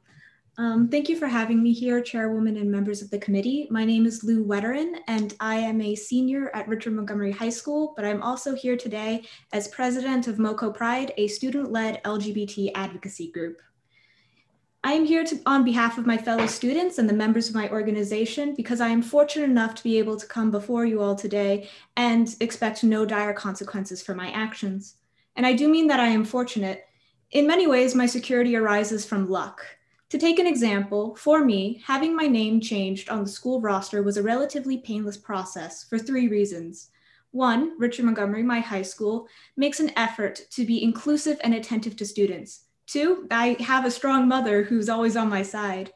And 3, my mom was a teacher at that school. My friend had the first 2 of these 3 advantages, and yet without my connections, when he asked to change his name on the school roster, he was asked to provide legal documents for this change, which was a discouraging and humiliating process for him. In a strange display of nepotism, my mother's position allowed me to avoid unnecessary hoops and distress. But a student's rights shouldn't revolve around who they are connected with. In schools, LGBT students form our own support networks. We're banding together to protect ourselves. We pass out flyers and documents in meetings about what our legal rights are and what we can expect from our schools. While other students warn their friends, watch out, Mrs. X is a harsh grader, or promise Mr. Y is flexible with deadlines, we tell each other, be careful. Mr. A will not like calling you by a different name, or if you're in trouble, go to Mrs. B, she'll help you out. School is already difficult, but trying to pass a class with a teacher that has a grudge against you is near impossible. This is why we need this bill, the Inclusive Schools Act, because students will not speak up unless there's protection against retaliation. We, the students of Maryland, look up to you. All over the state, there are kids dreaming of being where you are and making their community a better and safer place. So I'm asking you to honor the trust placed in you as adults, parents, and leaders. Please support the Inclusive School Act, Bill 0155, and protect your students. Thank you for your consideration. Thank you, Lou. Again, always love to have high school students. Impressed with the work you're doing, though as a Rockville High School graduate, I have to, mention that you do go to our rival high school. So, maybe we have some differences there. But again, really appreciate you being here. We next have Joel Hurwitz signed up to testify. Is Mr. Hurwitz here? Yes, I see. Good afternoon, Madam Chair, members of the committee. I live in Howard County in Delegate Eversole and Delegate Felmarks District 12. About a year ago, when the Howard County Public School System was discussing what to do with the parochial busing, I ended up writing a very long memorandum to the County Council dealing with the law that's included in the memo I submitted to you. I concluded that over the years, they weren't really following the language of the law, in one, that the monies was coming not from real property taxes, and 2, it says 3 times to schools not receiving state aid. I concluded that many of the schools had been participating in state aid through the textbook and boost scholarship and aid to non-public aging public school and safety improvement funds. However, in 2018, Bethel Christian Academy, and I submitted the newspaper article, was kicked out of the programs for allegedly violating the non-discrimination provisions. I ended up using much of their own legal court filings to argue that they basically were receiving state aid. Thus, I concluded that to receive parochial busing in Howard County, you had to not be receiving state aid. And since Bethel Christian Academy had been kicked out, it was now ironically eligible for the parochial busing. therefore, I was hoping you would expand the scope of the provision to include private and parochial busing provided by a local board of education, because in this situation, it's a little ironic that you get kicked out of one program for violating the non-discrimination rules, making you eligible for another one. So if you have any questions, and I previously had submitted links to the memo to Delegates Ebersol and Fellmark if they wanted to dig into all the details. Thank you so much. Thank you to all three of you for testifying. We do have a question of Delegate Buckle. Thank you, Madam Chair. I guess I just wanted to ask, the last gentleman just mentioned the Bethel Christian Academy case. Does anyone know of any other circumstances where all of these things that have been alluded to have actually occurred or been alleged to have occurred? Because I tried to do a pretty good research analysis of anyone coming and saying my child was impermissibly discriminated against by a private school with respect to these issues encompassed by the legislation. And the only one I could find was Bethel Christian Academy. And my understanding is that under prior law, not this bill, because this bill's never become law, under prior law, existing law, a federal court has already determined that Bethel Christian Academy would be excluded from receiving governmental funds. I don't know if that's on appeal or if that's been, conclusively adjudicated or settled between the parties. But my question, if anybody knows, is honestly, do we need this bill? It seems like there's already rules out there and laws out there which prohibit discrimination in a lot of forms, which is a good thing. And I'm wondering, it doesn't seem like there's a history of a lot of complaints and a lot of notoriety about complaints about these things. And it seems like the one school that really did have a set of complaints has already been excluded from participating in programs under existing law. So why is it that you guys think that this bill is particularly different or necessary, after 3 years? I'm happy to take that on, sure. Delegate Buckle. So thank you for the question. First and foremost, what I would say to you is that you are largely probably not hearing anything about these because a number of the schools have non-disparagement clauses built into their guidelines and whatnot, which make it impossible for families to speak out about any issues that they have related to their school without the risk of having retaliation against them. The second I will present to you, and I defer to my colleagues at ACLU who can speak in more in depth on this issue. We have brought to Ways and Means before the incident involving two mothers of a child in a Prince George's County school that was a recipient of public funding. They were declined participation in a tea party. What they were told was it was a mom's tea party. Both moms wanted to participate. They were told only one mom could participate and given a variety of different reasons as to why that was the case. But what it ultimately was out of a concern that having two moms show up for the same child would be problematic. So these incidences are occurring. And to your question about the Bethel Ministries case, that is still ongoing in the Fourth Circuit. I do not believe, to my knowledge, that it has been settled in any way. I believe it is still ongoing. May I also address that question? Yes, you can, Leslie. We are also aware of a school that on its website had language saying that students would be admitted for a 6-week trial period, but that if it turned out that they had any special needs, any physical needs, any learning needs, that they would not be able to attend the school. So that was a very explicit provision on their website discriminating against children with disabilities. Well, that's my final question is this bill going to be construed, because it does relate to discrimination or refusing enrollment related to disability? And I'm certainly aware, and I think most people are aware, of a tremendous amount of private schools, whether they be parochial schools or otherwise, that are older schools, not wealthy schools by any stretch of the imagination. And many of them simply don't have the financial wherewithal to have the full range of accommodations that particular students with disabilities, certain types of disabilities may need, whether they be physical in nature to get students in and out safely out of the buildings, to and from classroom floors, or whether they be special education disability needs in terms of programs, programmatic assets.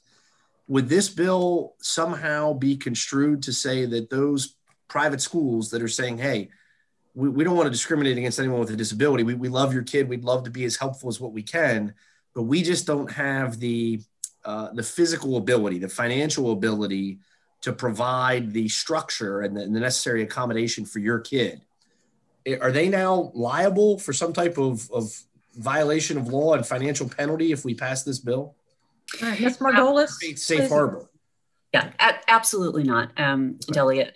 So the key piece of this is the requirement that the schools provide reasonable accommodation, and what's reasonable is going to depend on the school. So the school that has lots and lots of money, a reasonable accommodation may look very different from a school that doesn't, or a school that was built in 1850 as opposed to a modern school. So what reasonable is going to depend on the circumstances. And as long as the school has offered reasonable accommodation, if that's not going to be a good fit, that's all that they've had to offer. And nobody is saying, and nothing about this bill requires that the private school recreate what the student would be offered if the student were in the public school system.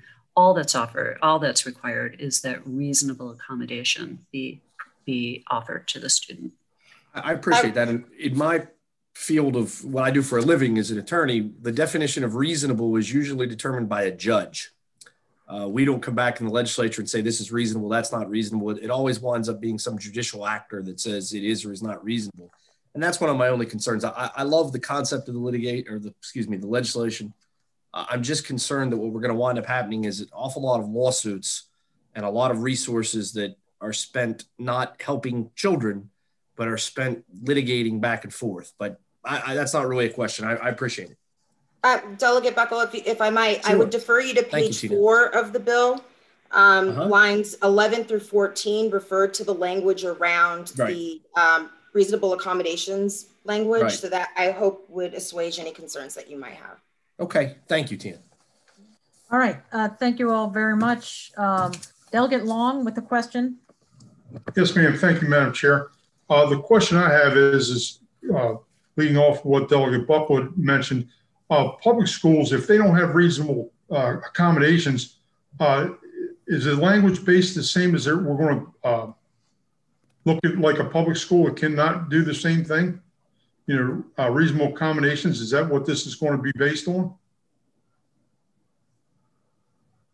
Anyone can answer that question. Delegate Long, thank you for the question. The way this legislation is written, it would apply, these provisions would apply equally to public and non-public, because anyone who is the recipient of public funding.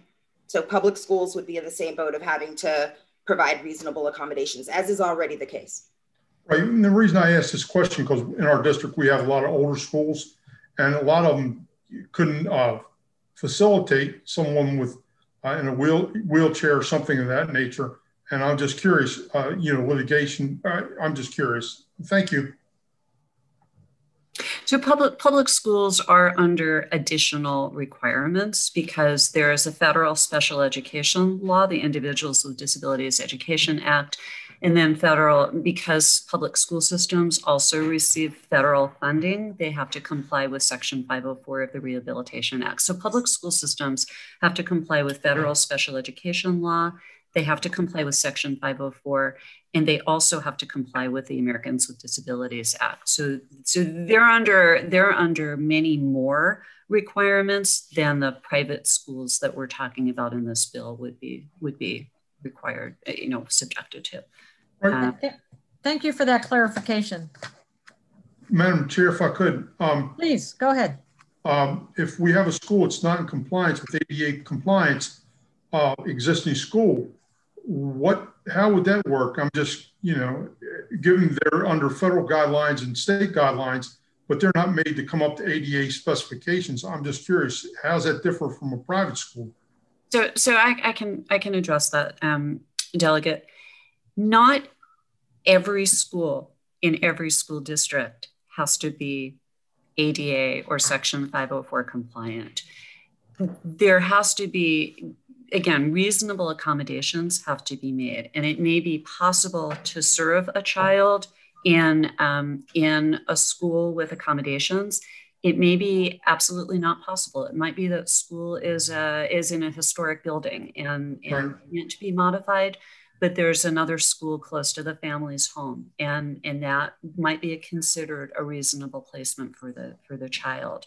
The operative issue is that the school system has to look at all the circumstances, but not every single school in every single school district has to be fully physically accessible. So if you have a lot of old buildings, they don't all have to be. And there also is another federal law that deals with architectural barrier and access issues. So there are a lot of things that come into play, but not every building has to be fully accessible to every single person. All right, well, thank you. All right, thank you all very much. We have one person signed up. I'm not sure if he has come back, Mr. Vince McAvoy, who was here earlier. Are you here again, Mr. McAvoy? Just giving a moment. It's hard always to scroll through the list, but I don't see him here. We are done with the hearing on House Bill 155. We're going back to Delegate Queen's bill, House Bill 83.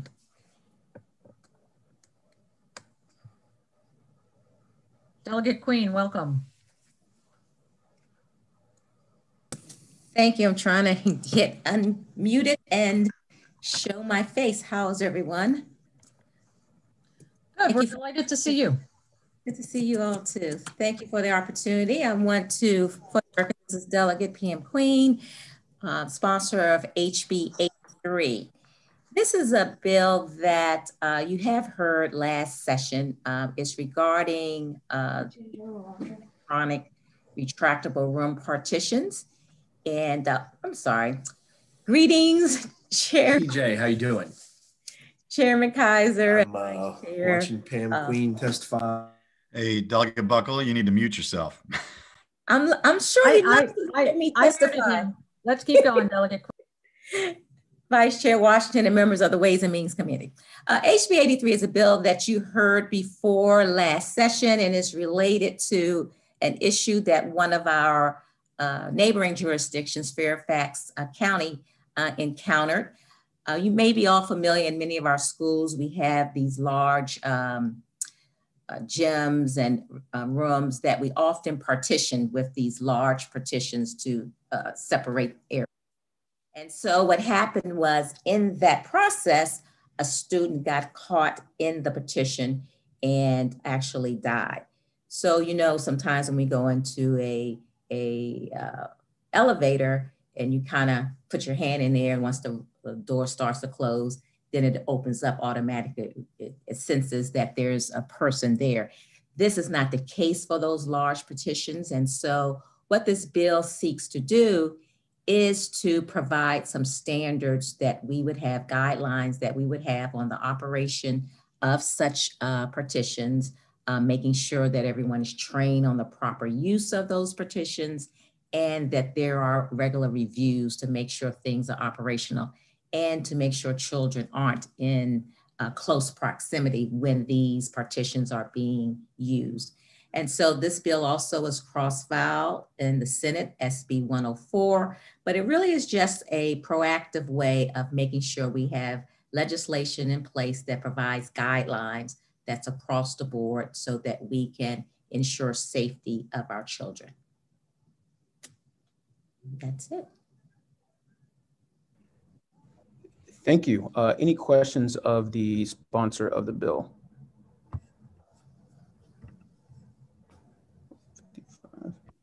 Second. Give me 1 second, everybody, taking over. Okay, seeing no questions for the sponsor of the bill, let's move on to the witness list. First witness we have up is Leslie Margolis. No, you're on the wrong bill. It should be. Oh, shoot, I'm on the wrong bill. I apologize. Amy Salmon. Yes, got it. Hold on one second.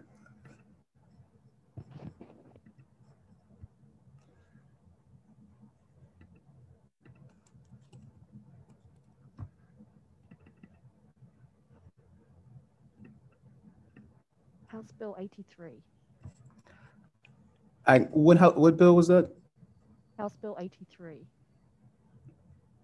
Yeah, I think Amy should be from Montgomery County, our Salmon. She's Montgomery County's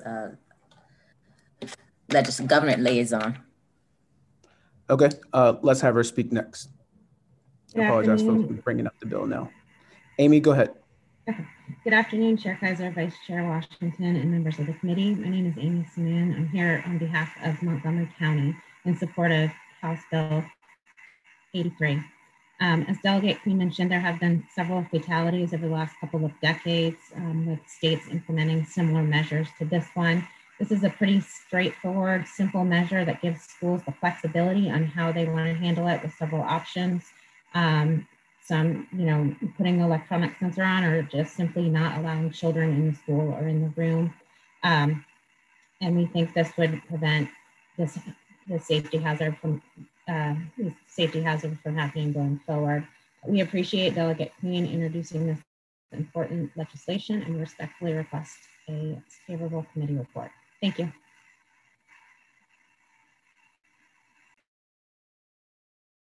Thank you. Any questions? Seeing none, that concludes the bill hearing on House Bill 83. Okay, thank you for your time. Thank you, Delegate. Give me 1 second, everybody.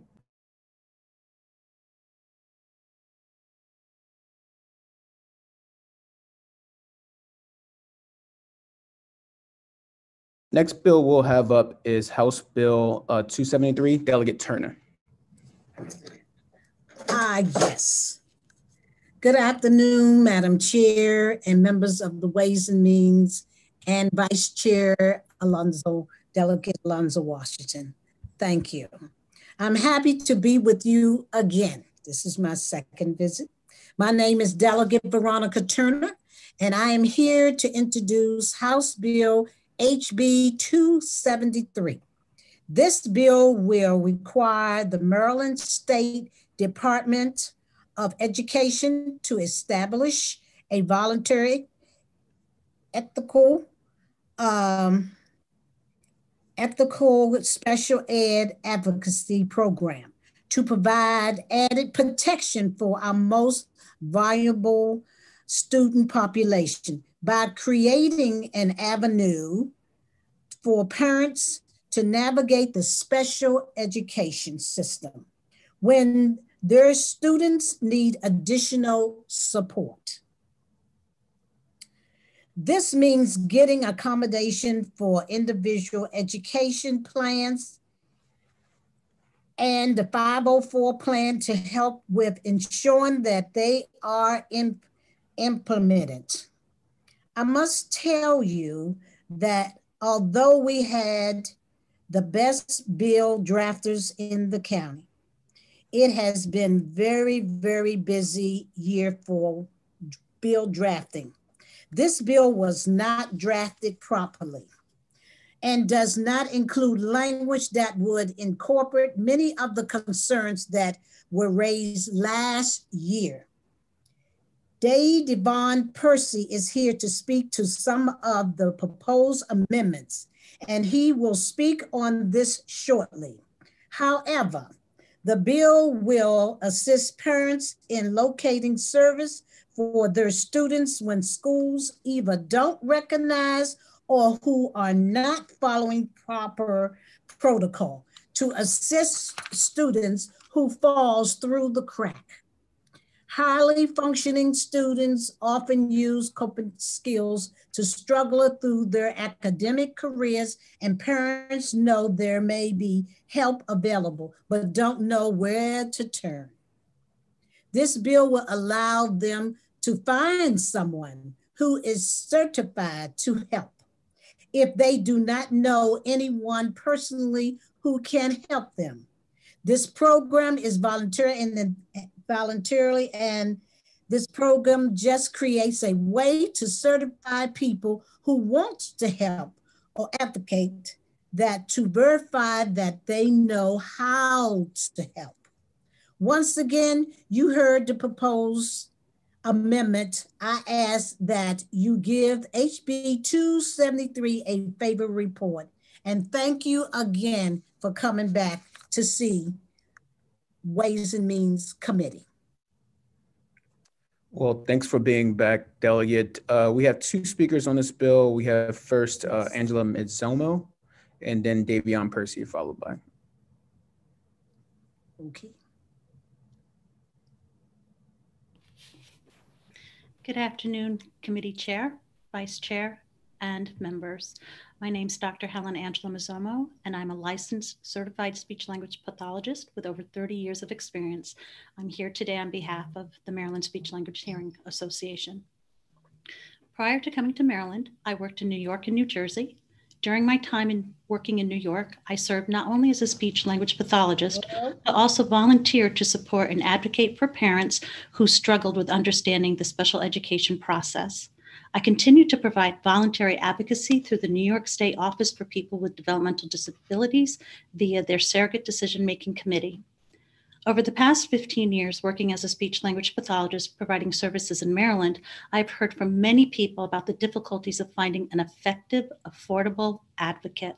I've heard the stories of families who have not been able to find an advocate, who have taken out second mortgages on their homes, or have done without other needed services for themselves or their children in order to afford an advocate.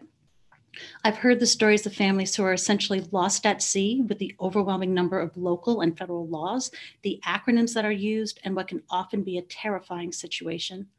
I've met with parents who are in tears because they're so frustrated and concerned for their child. I've met with parents who have searched for an advocate and who have been unable to find one. I've met with parents who found the wrong advocate and it cost them dearly.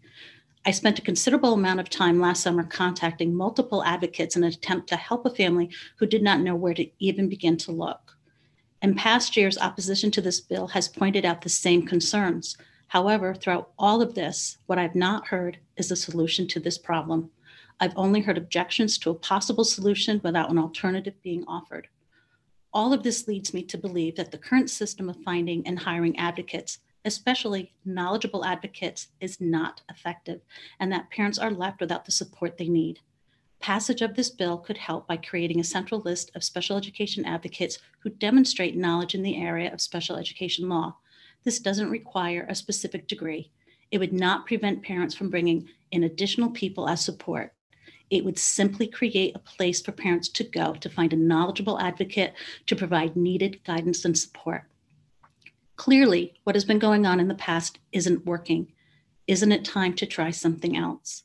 I hope you give a favorable report on this bill. Thank you for your time. Thank you. Mr. Percy.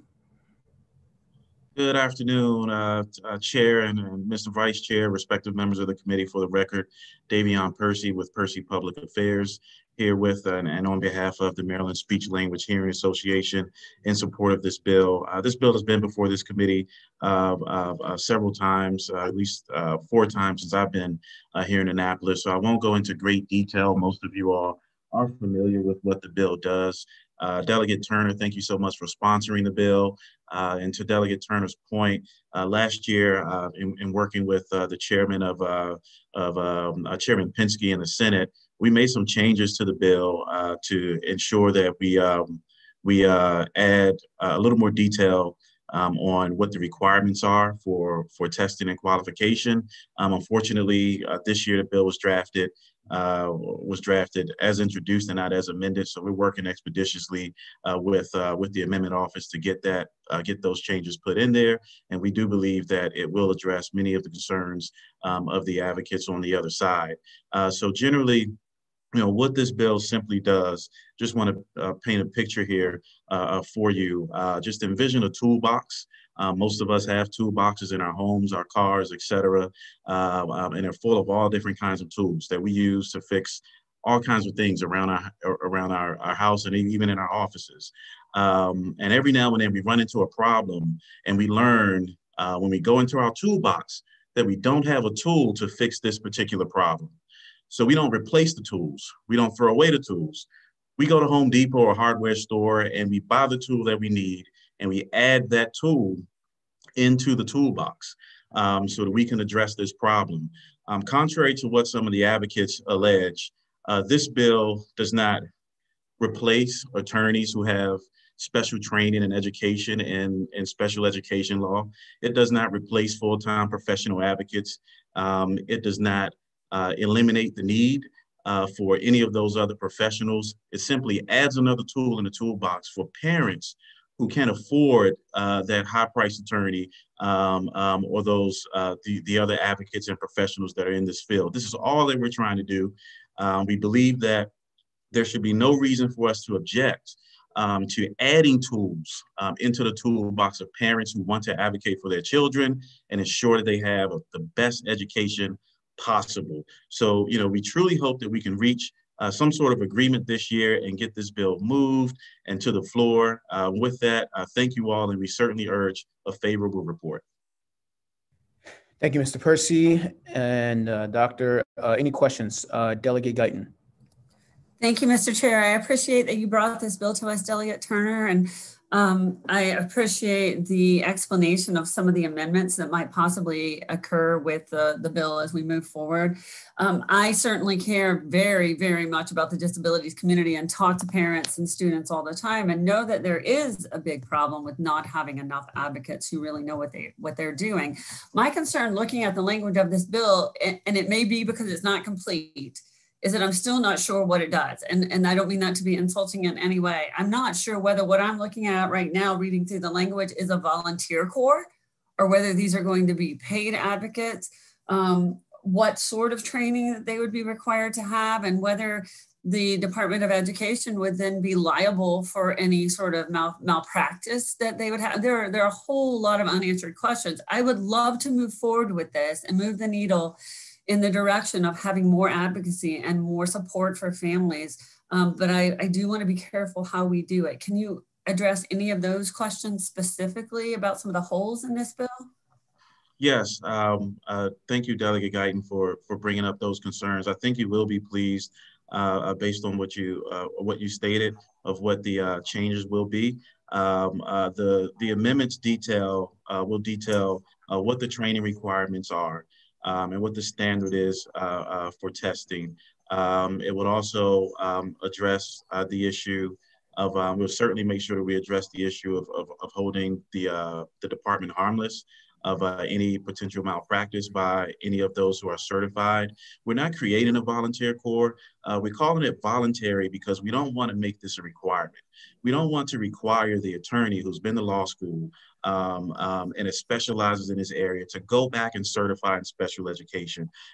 So we just wanted to make it clear that we're not requiring those who advocate to have this certification, but those who choose to get this certification. And what will happen is once the certification is obtained, parents who engage advocates in that class will be able to verify whether or not this advocate is certified through the established training through MSDE and has gone through that process to be adequately certified to provide those services. Hopefully that answers your question. Well, the one question that I still don't have answered is, so through this program, it reads, and again, I can't wait to see the changes, please send them to me, but it reads as if you can certify someone within this program if they've attended a webinar and if they've been to law school and have worked in this field. And I don't know that those would be equivalent.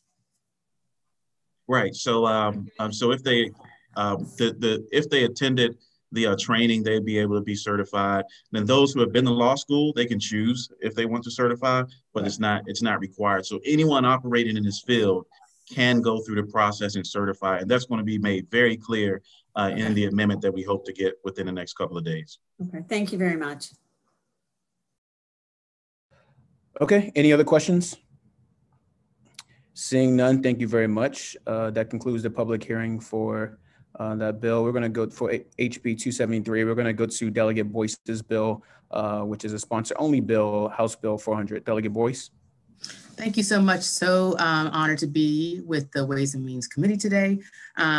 Ways and Means Chair, Vice Chair, and committee members. For the record, I am Regina T. Boyce, testifying on HB 400, enrollment location continuity.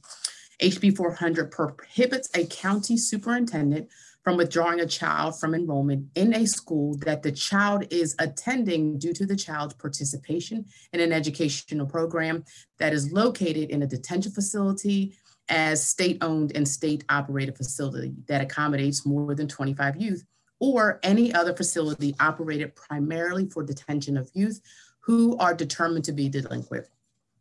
In November 2019, on a visit to both the Baltimore Juvenile Center and the Evening Reporting Center, I discovered a concerning issue.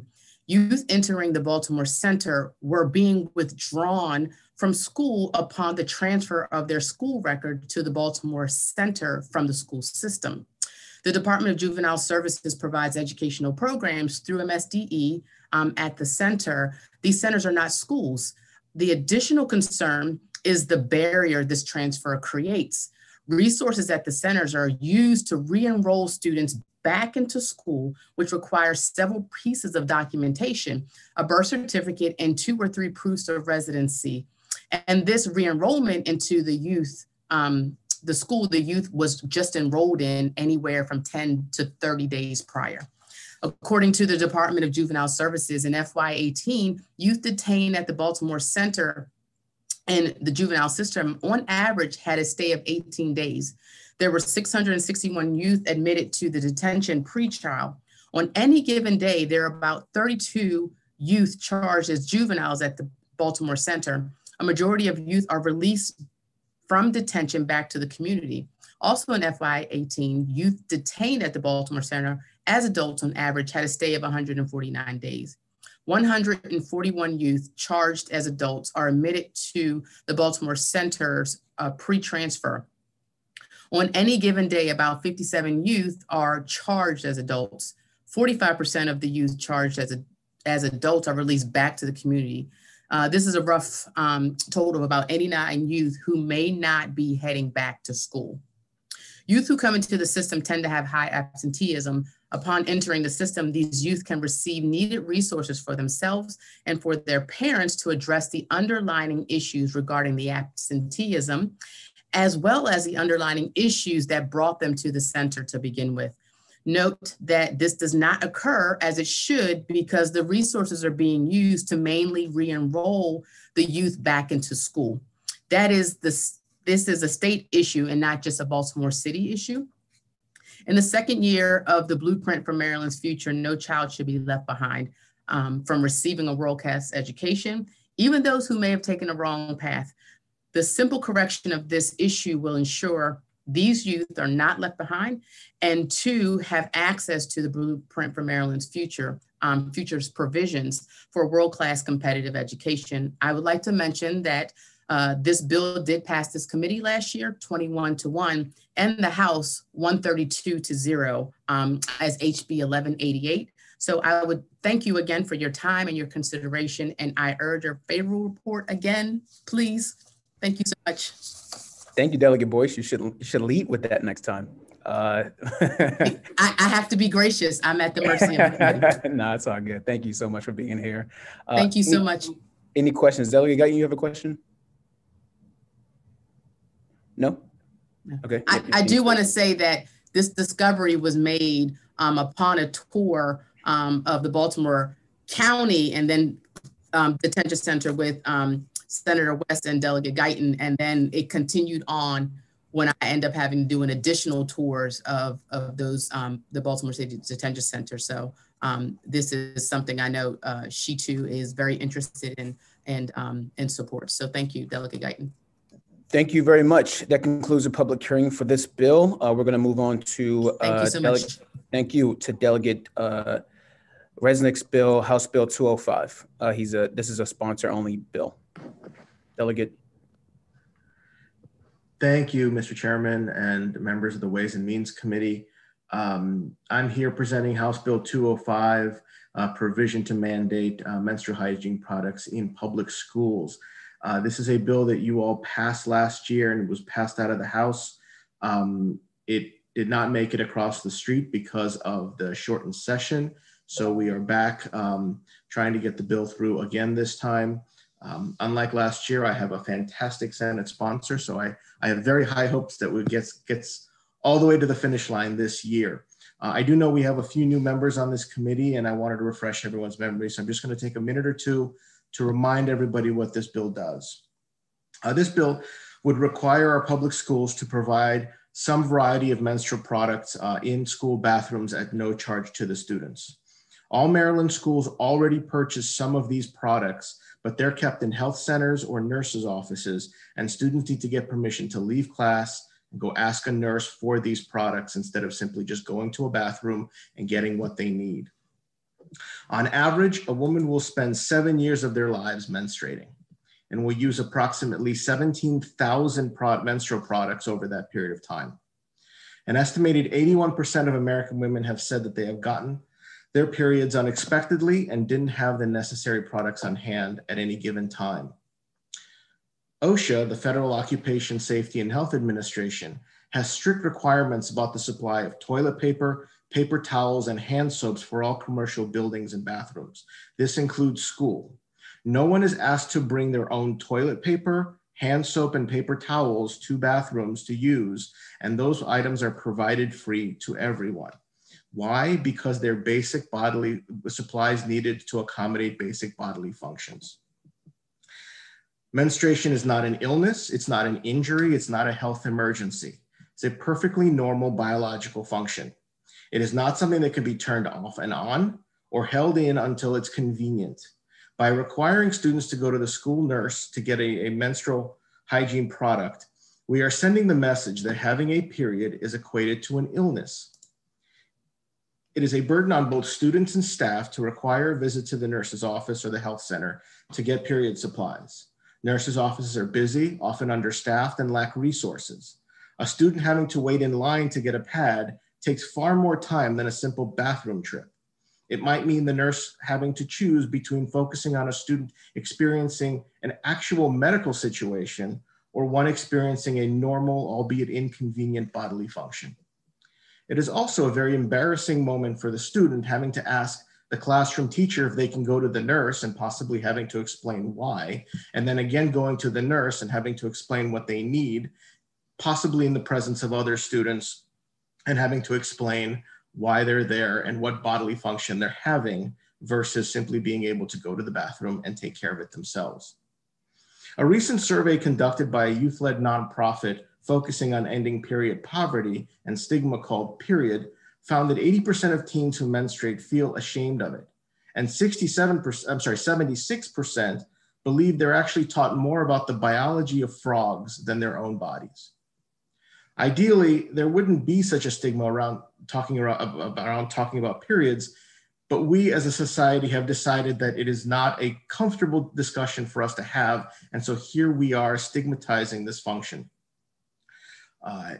This stigma is compounded for trans and non-binary students who are already at an increased risk of being bullied and experiencing mental health problems. The concept of period poverty is intrinsically linked with the discussion over providing menstrual products in schools. Period poverty, according to Global Citizen, is the lack of access to sanitary products, menstrual hygiene education, toilets, hand washing facilities, and or other waste management.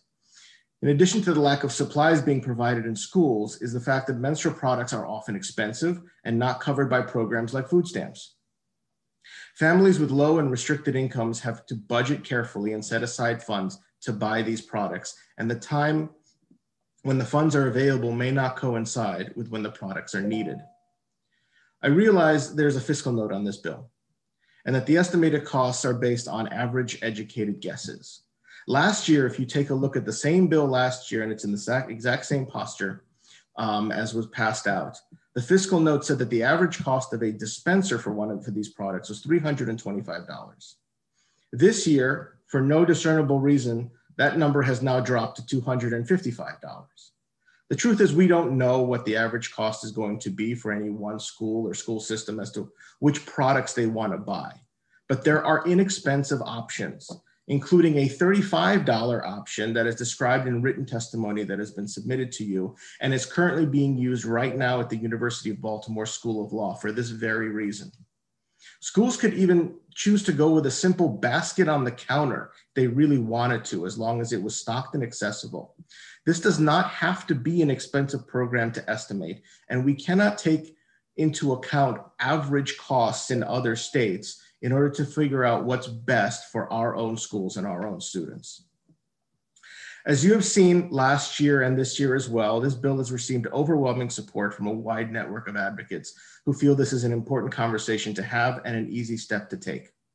New Hampshire, California, New York, Georgia, Illinois, and Virginia have all passed this program. Multiple municipalities and school districts across this country have passed a similar program.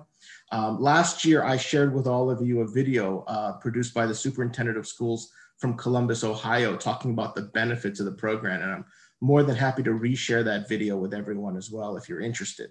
Last year, the Baltimore Sun editorial board published an op-ed urging us to take action. So there's a lot of support, and this is really a no-brainer bill. I want to thank this committee for passing it last year. Because of the shortened session, we couldn't get across the finish line, as I mentioned, and I'm hoping and asking that you all pass it again so we can get it done this year. Thank you. Thank you, Delegate Resnick, and the high school girl in me can definitely relate to the not wanting to ask the embarrassing question that I had to do too many times in the nurse's office, so thank you. Any questions for Delegate Resnick? All right, thank you, Delegate Resnick. As this is sponsor only, we have no other people signed up since this did pass our committee and the House last year. Thank you. To members, we have 3 more bills of Delegate Guyton, who wanted to be last today. Delegate Guyton, I think there was an order here. Let's start with House Bill 401. Thank you very much, Madam Chair. Thanks to the Ways and Means Committee. For the record, I am Delegate Michelle Guyton from District 42B in Baltimore County. And I thank you for your consideration of House Bill 401, requiring the State Department of Education to establish a model policy to improve the educational outcomes of our 2,000 Maryland students who are pregnant or parenting each year. This policy must include adequate provisions for lactating students, including a private space to nurse or to pump, and an excusal from class for lactation-related needs. So in addition, schools shall assist and advise the student in acquiring appropriate transportation and childcare services if the lack of those services impedes the student's ability to attend school. So this bill was introduced last year by my dear colleague Alice Kane, and I'm happy to carry it this year. There are quite a few changes between last year's bill and this year's bill. I do want to say that currently, even before the pandemic, 60% of pregnant and parenting students leave school before they graduate. And over 60% of those, the families that they form live below the poverty line.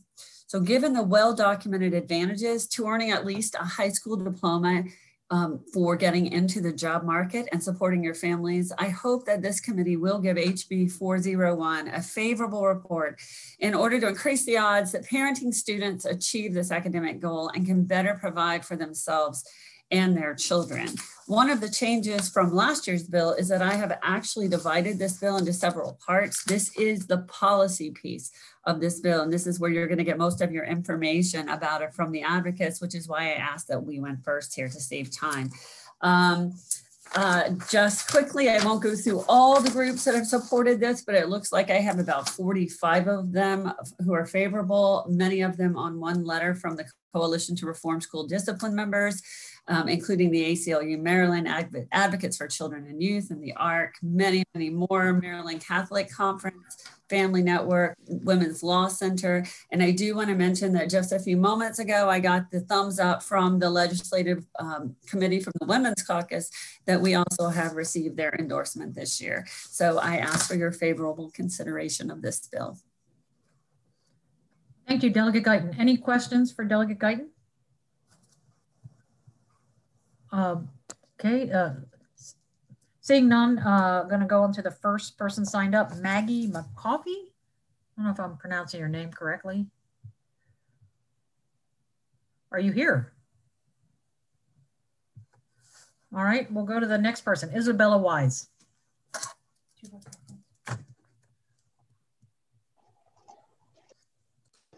Okay, there we go. Hi, everyone. How's everyone doing? First, I would like to start by thanking everyone for allowing me to be here today. I don't want to read my testimony. I hope that you have it and you were able to read it. I want to speak from the heart today.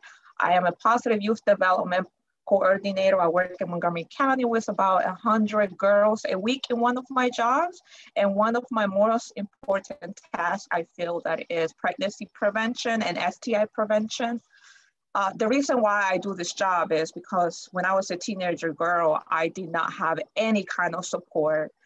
And I got pregnant when I was 15. My school I got pregnant when I was in middle school. So my middle school totally didn't acknowledge my pregnancy. I went on into high school and I missed school a lot because I used to get sick a lot and my daughter used to get sick. And now that I'm a professional, I know that I did have postpartum depression, but I didn't know what it was at the moment. So my mom was calling to a big meeting and the administrator told her that I should spend more time with my daughter and care for my daughter and drop out of school and take my GED later on in life. So they didn't care. So they, nor did I. So they didn't encourage me. So I did drop out of school. And because I dropped out of school, my life became a chaos between gang violence and foster care. I did not get my GED until I was 21. It was really hard for me to go to school and pay out of pocket because I was an undocumented person. I did not, I had to pay out of college tuition and it was really expensive. And like all of that, because I dropped out of school, it brought a lot of traumatizing experiences in my life, which I will live with it forever, with PTSD and major depression that I will have for the rest of my life. And I feel like it wouldn't only have taken one caring adult to care for me when I was in school and say, hey, everything's gonna be okay. We're gonna figure it out. But it wasn't. So, I was on my own and my mom wasn't supported and my mom had multiple jobs. So there was no way that she could support me during that time. But now, as a professional, I'm working on my master's and my PhD, but I will say that it took one caring adult, which was my social worker, and when I was in foster care, who helped me a lot. And I do feel like when you're a teen, you're very vulnerable. And for me, getting pregnant at the age of 15 was just traumatizing. I didn't understand what was going on. I know that I have engaged myself in something that I shouldn't have engaged. And, it's just everything went down the hill after that. But, I do support this bill 100% because I feel like prevention is cheaper than intervention. So we should have parents have, like childcare in school. And I lactated in the bathroom and just threw away the milk on the toilet. So I feel like we should have a designated space for our teenager moms, which is the reason I support this. Thank you, Ms. Wise. Thank you. Next person testifying in the bill, Diana Phillip. Thank you.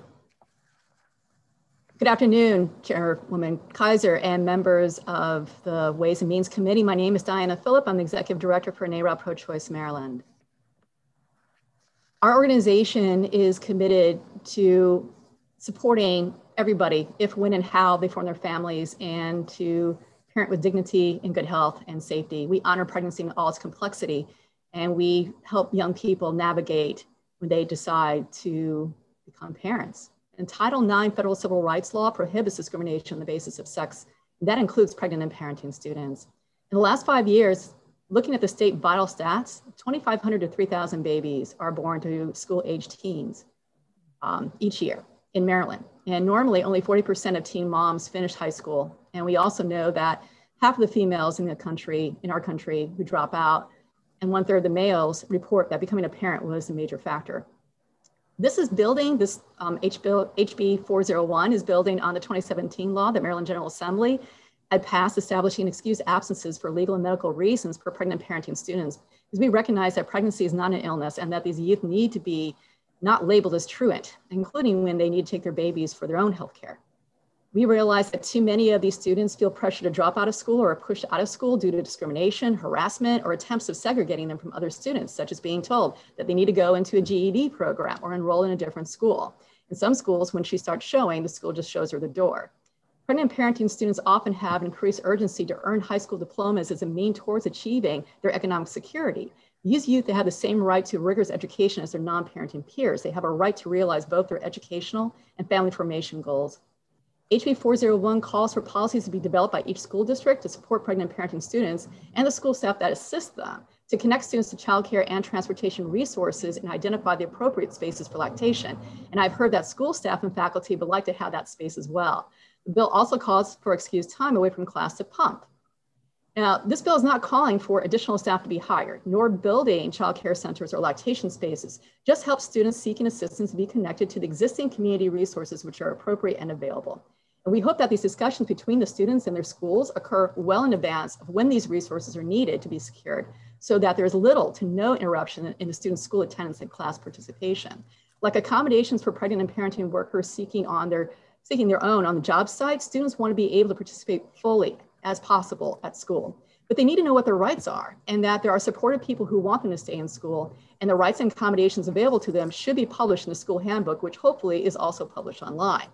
Lack of child care is the #1 reason why a lot of these youth don't come back. Nationally, and speaking with school teachers and personnel workers across the state, finding reliable childcare, applying for that childcare subsidy. The first weeks after giving birth are a struggle, as 6 weeks is the minimum age of infants to be eligible to enter into regulated childcare centers. So there's a risk to infants being placed in inadequate or unregulated childcare. These students can be challenged in finding the reliable and affordable childcare that they need, and how to manage the transportation to and from school with the additional. Ms. Phillip, your time is up. Can you, yes. Oh, I'm sorry. Summarize and get your last sentence.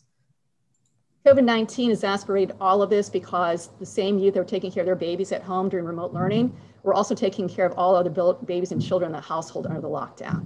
This is really important that we respond to these youth. Please give us a favorable report on this bill. Thank you.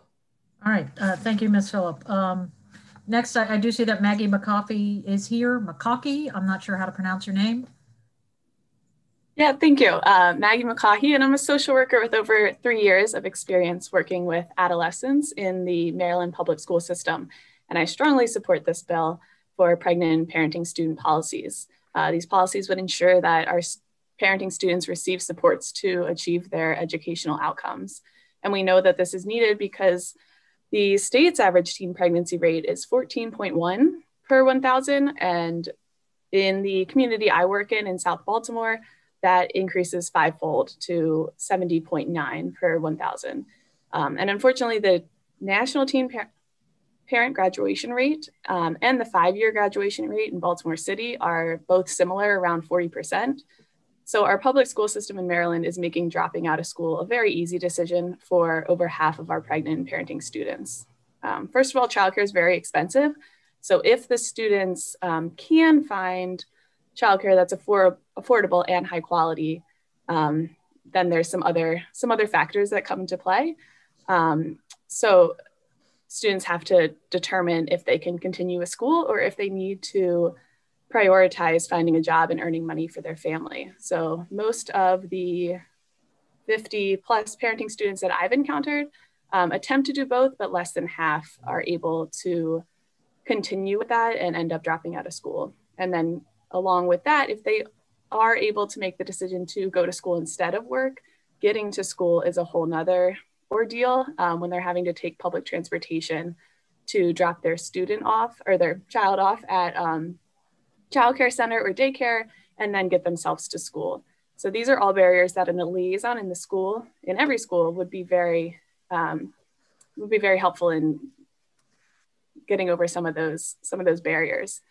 And the public school system also can make childcare responsibilities impossible for some teen parents. So medical research tells us that breastfeeding has major health benefits for the infants and their mothers. This is something that anyone who works with new moms is preaching, but I've yet to meet a teen parent who chooses to breastfeed after returning to school because there's simply no safe space to do it, to pump and then store the breast milk. So the lactation spaces are really important. Currently, I'm working with a student who's due in February, and the student was just told that she will be expected to continue with virtual school with no time off. So this is another important factor. We need to make sure that parenting students have an advocate in their school that will make sure the attendance and excused absence policy passed in 2017 is upheld. So again, I strongly encourage you to support this bill and allow pregnant and parenting teens the support they deserve to achieve their educational goals without sacrificing their health or their financial security for their family. Thank you all for testifying today. We do have one question waiting. Patterson. Thank you very much, Madam Chair. My question is, in Charles County, we've had what's called a teenage parenting program for over 20 plus years. And so in looking at the legislation, is a sponsor also considering best practices? For example, some systems that have and acknowledge the continuation of teens in their schools, as well as acknowledging the work that's done for the male, the father of these children. Thank you. Thank you, Delegate Patterson. That is a wonderful question. And yes, I really appreciate the fact that you want to take policies and programs that are working well in other places and then incorporate this into the plan for the future for these students. Yes, that is actually the idea behind making this, requiring this to be a model policy developed not by each individual county, but by the State Board of Education, by the State Department of Education, because they do have that access to the programs that are working elsewhere. And I can put that together with some of the other jurisdictions that maybe haven't gotten as far as your county. So yes, they would incorporate that. And actually that suggestion for the model policy was made by our Chair Kaiser. So I appreciate that actually from her. Was there another part to that question? I'm sorry, Delegate Patterson. Oh, that was it? Okay. All right, thank you. If there's no more questions for this panel, gonna call up on the opposition side, Laura Bogley, I'm not sure. Welcome to the committee. Yes, it's Bogley, Madam Chair, and thank you so much. Thank you, members of the committee, for your time today. My name is Laura Bogley, and I serve as the Legislative Director for Maryland Right to Life. On behalf of our members in Baltimore County and across the state, we respectfully oppose House Bill 401 as written. We applaud the sponsor's effort to help create an educational environment that supports students in their decisions to parent their children. However, without specific exclusionary language, policy development to improve the educational outcome of pregnant students will likely include taxpayer funding for the increased promotion of and access to abortion. The abortion industry has long been entrenched in Maryland schools and school policy development. In addition to implementing their sexuality curriculum beginning in kindergarten, they also engage in school-based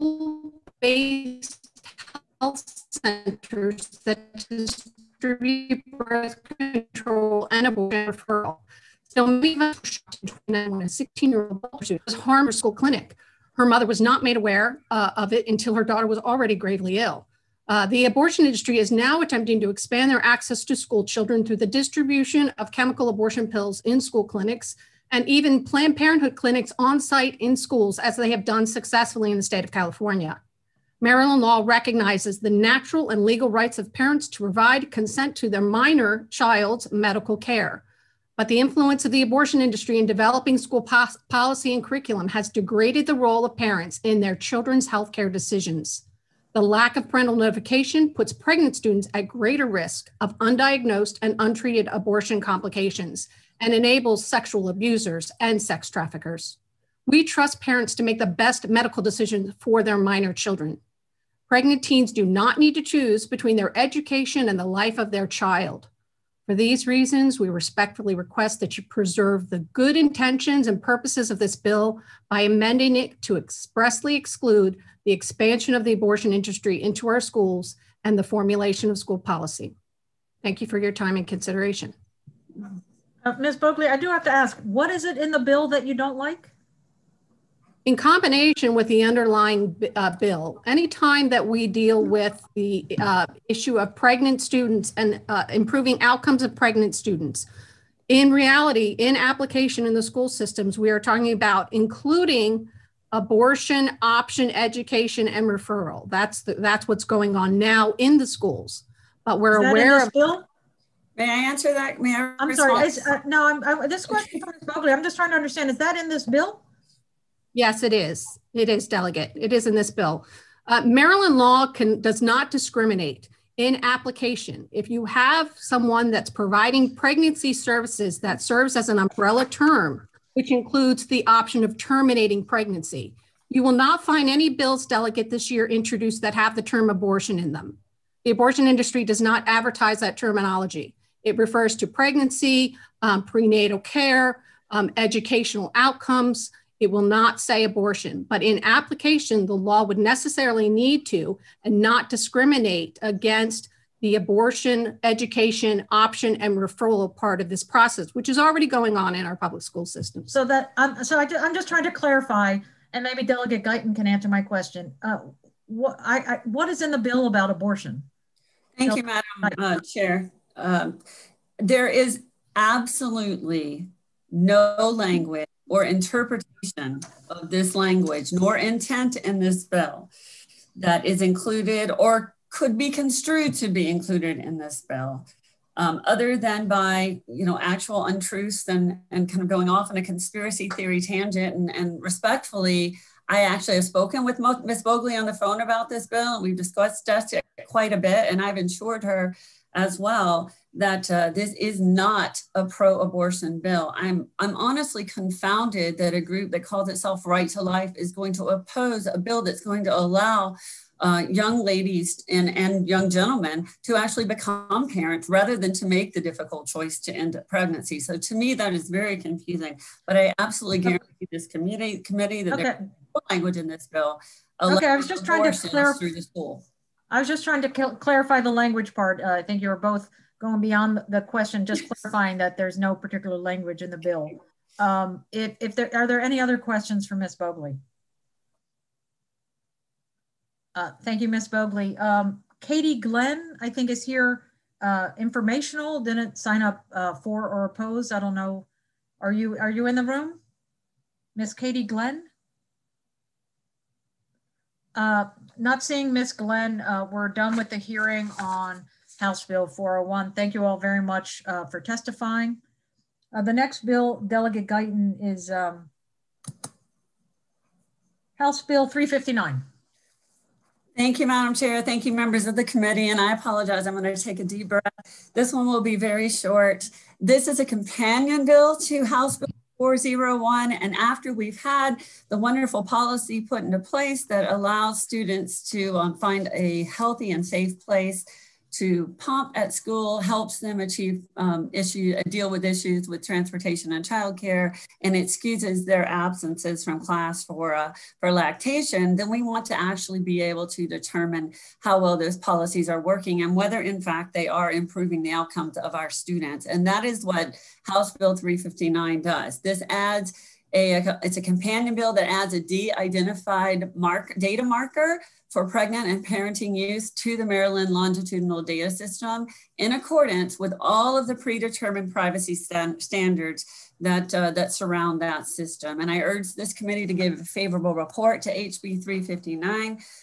and 401 to help us use real data to inform policy decisions and analyze the long-term successes and the challenges of parenting students in their academics and in their job market through the Maryland Longitudinal Data System. I do want to point out that neither of these two bills come with any fiscal note. Thank you. Thank you, Delegate Guyton. Any questions for Delegate Guyton? Delegate Hornberger. Thank you, Madam Chair. My other role that I play, facility build out, we actually constructed some of these lactation rooms inside of our buildings that were accessed by both patrons, customers, and then staff. The inclusion of a lactation room at the schools, there's currently not lactation rooms for the staff. Is that correct? No, and actually, I'm sorry, is this, am I on mute? I'm sorry. Is this a question on House Bill 3 House Bill Longitudinal Data System? Well, no, I just wanted the two bills that you're presenting are tied together, right? One is the fair. Yeah, it's an easy answer. Sorry, I apologize. Yep, no worries. No, the answer is I'm not sure if that's the case in all schools, but we are not asking that a special lactation room be developed. We're just asking that a private place be provided. So that's very different than actually constructing a lactation space. Okay, yeah, that was the clarification that I wanted. Thank you. Thank you. Sorry, Delegate Hornberger. Thank you. Great question. Anybody else? Question for Delegate Guyton? If not, we have one person signed up, Brittany Ellers. Hi, good afternoon, Madam Chair and delegates of this committee. Thank you so much for letting me speak and provide more background information on this bill. So I'm Brittany Ehlers. I'm a policy and research intern with NARAL Pro-Choice Maryland, and I'm also a graduate student at Johns Hopkins Bloomberg School of Public Health. And my main intent is to provide you all with a little more background information on why this data dissemination and collection part of the bill is so important, and to kind of give you a sense of where Maryland is at with their statistics and where they are at with providing support for pregnant and parenting youth. So this bill is going to provide an indicator, as previously mentioned. During the 2017-2018 school year, there were 2,645 children born to women under the age of 19 in the state. And we know this from vital statistics reports. Where we do see a gap, however, is in the reporting of the reasons in which students decide to drop out of school. And so during that same academic year, the Maryland State Department of Education reported that only 49 students reported their reason for dropping out of school was because of parenting or pregnancy related reasons. And that was out of approximately 9,000 students who had dropped out. And of those 9,000 students who had dropped out, I just want to note that 5,000 had a categorization as whereabouts unknown, meaning that we don't know why they decided to drop out of school. And kind of expanding upon this, I just wanted everyone to be made aware that Maryland is not the first state to collect information on this. However, they will be the first state to establish a formal indicator in their state longitudinal database system. The other state that has reported on pregnant and parenting status is Wisconsin. And they did this through a grant with the Centers for Disease Control and Prevention in a few school districts in the state. And their main intent was to repeat pregnancies and health outcomes, and then also track educational status of these students. And as previously mentioned, this will be de-identified aggregated data. So students will be given an identifier. And based off the study in Wisconsin, they relied mostly on self-reported data from the students. And so we will be looking to do the same as well with this bill to respect the privacy and ethics associated with right to privacy for these students. And that is all. We hope you will support this bill. And thank you so much for your time today. Thank you so much. Any questions for Ms. Ellers? Thank you. Seeing no questions, we're done with the hearing on House Bill 359. We have just one bill left. Delegate Guyton, bring it home with a hat trick. All right. Thank you so much, Madam Chair. Switching to a different topic, members of Ways and Means. Again, Delegate Michelle Guyton, District 42B. And now I'm here to ask you for your reconsideration of House Bill 392, which is a reintroduction of last year's House Bill 396, which passed this committee and the House unanimously last session. This legislation is presented to you in its final form, which includes amendments added by the Early Childhood Subcommittee last year. The bill requires that all child care centers licensed by Maryland State Department of Education Office of Child Care offer screening either on-site or by referral, that is a change from last year's bill, to appropriate programs to all families of children under 3 years of age. The purpose of this legislation is to ensure that children with developmental delays are identified and that they receive appropriate interventions as early as possible in order to achieve the best outcomes and to ensure that they are kindergarten ready. So I've spoken with Subcommittee Chair Ebersol about this bill, and I am happy to continue to work with him and the subcommittee to make a few wording changes that have been suggested to satisfy the concerns of child care advocates who have reached out to me during the interim. So with that, I ask for a favorable report on House Bill 396. Thank you very much. Thank you, Delegate. Any questions for Delegate Guyton? All right, last person to testify today, we have Mr. George Tolley in favor of the bill. Yes, Your Honor, I'm sorry, I apologize. Yes, Madam Chair and members of the committee, thank you very much for this opportunity. We were not part of the group that testified with respect to this bill last year, and there's a very good reason why we're here this time. We're supportive of the bill with an amendment, and we're here favorable with amendments. An amendment last year that was put on the bill in the course of the discussions, and it appears in the bill at page 3, lines 2 through 5, adds an immunity for individual employees who offer an early childhood evaluation. What it says is, except for willful or grossly negligent act, an employee who offers an evaluation under this section in good faith to a child in accordance with the department's guidelines is immune from civil liability. And the question we ask is immunity from civil liability for what? What conceivable liability is there?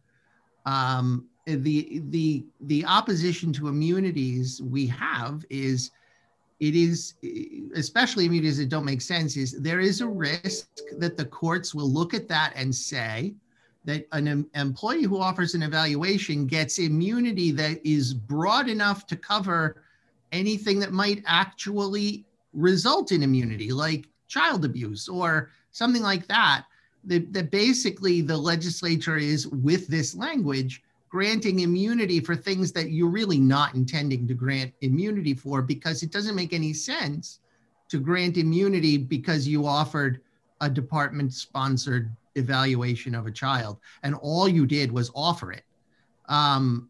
Offering the evaluation doesn't generate liability. I apologize for that. Doesn't generate liability. So the immunity, because it makes no sense, is a potential mischief if there is a child care center that behaves poorly or provides unreasonably unsafe care, and they can say, well, but we offer these evaluations and that gives us immunity according to the legislature. We don't see any harm in striking out lines 2 through 5 on page 3. I don't know why they're there. I'm not sure what request there was. I wasn't part of the discussions last year, and I'd be happy to defer to Delegate Guyton on that and work with her to try to get an amendment written up so that it can be adopted and then the bill goes forward. But that's really the only reason I'm here, is those 4 lines. But thank you very much for the time, and I'm happy to answer any questions. Madam Chair, I can address that if that's. Well, I think my new name is Your Honor, Delegate Ebersol. So. Your Honor, yes. Delegate Lukey was suggesting that by text, so I. Yeah, well, there's another. I'm just kidding, of course. Please, Delegate Ebersol. If Delegate Guyton doesn't mind, I think you are correct. I think as public school teachers, we know that we have to be incredibly careful about what we recommend to parents, especially if we're not professionals in those areas. And so I think this was designed to protect them from a parent becoming incensed or angry that that someone had suggested and would suggest that we have screenings and offer screening. You may be right, and I think it's worth us looking at that we should make the language maybe more specific to that they not be held civilly responsible for making the recommendation.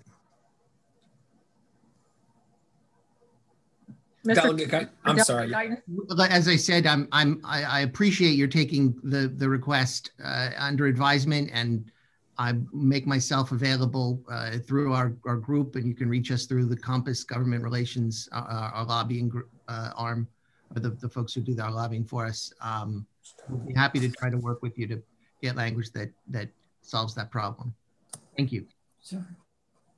Yeah, thank you. Any other questions? Thank you, Mr. Talley. Thank you for joining us today. Thank you for Delegate Guyton for closing out our day. We're done at this point with our hearing. I wanted to give a chance to any subcommittee chairs if they had any announcements. Starting with I don't see the vice chair, Delegate Lukey. Thank you, Your Honor.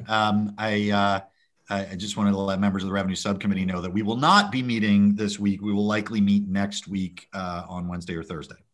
All right, Delegate Patterson.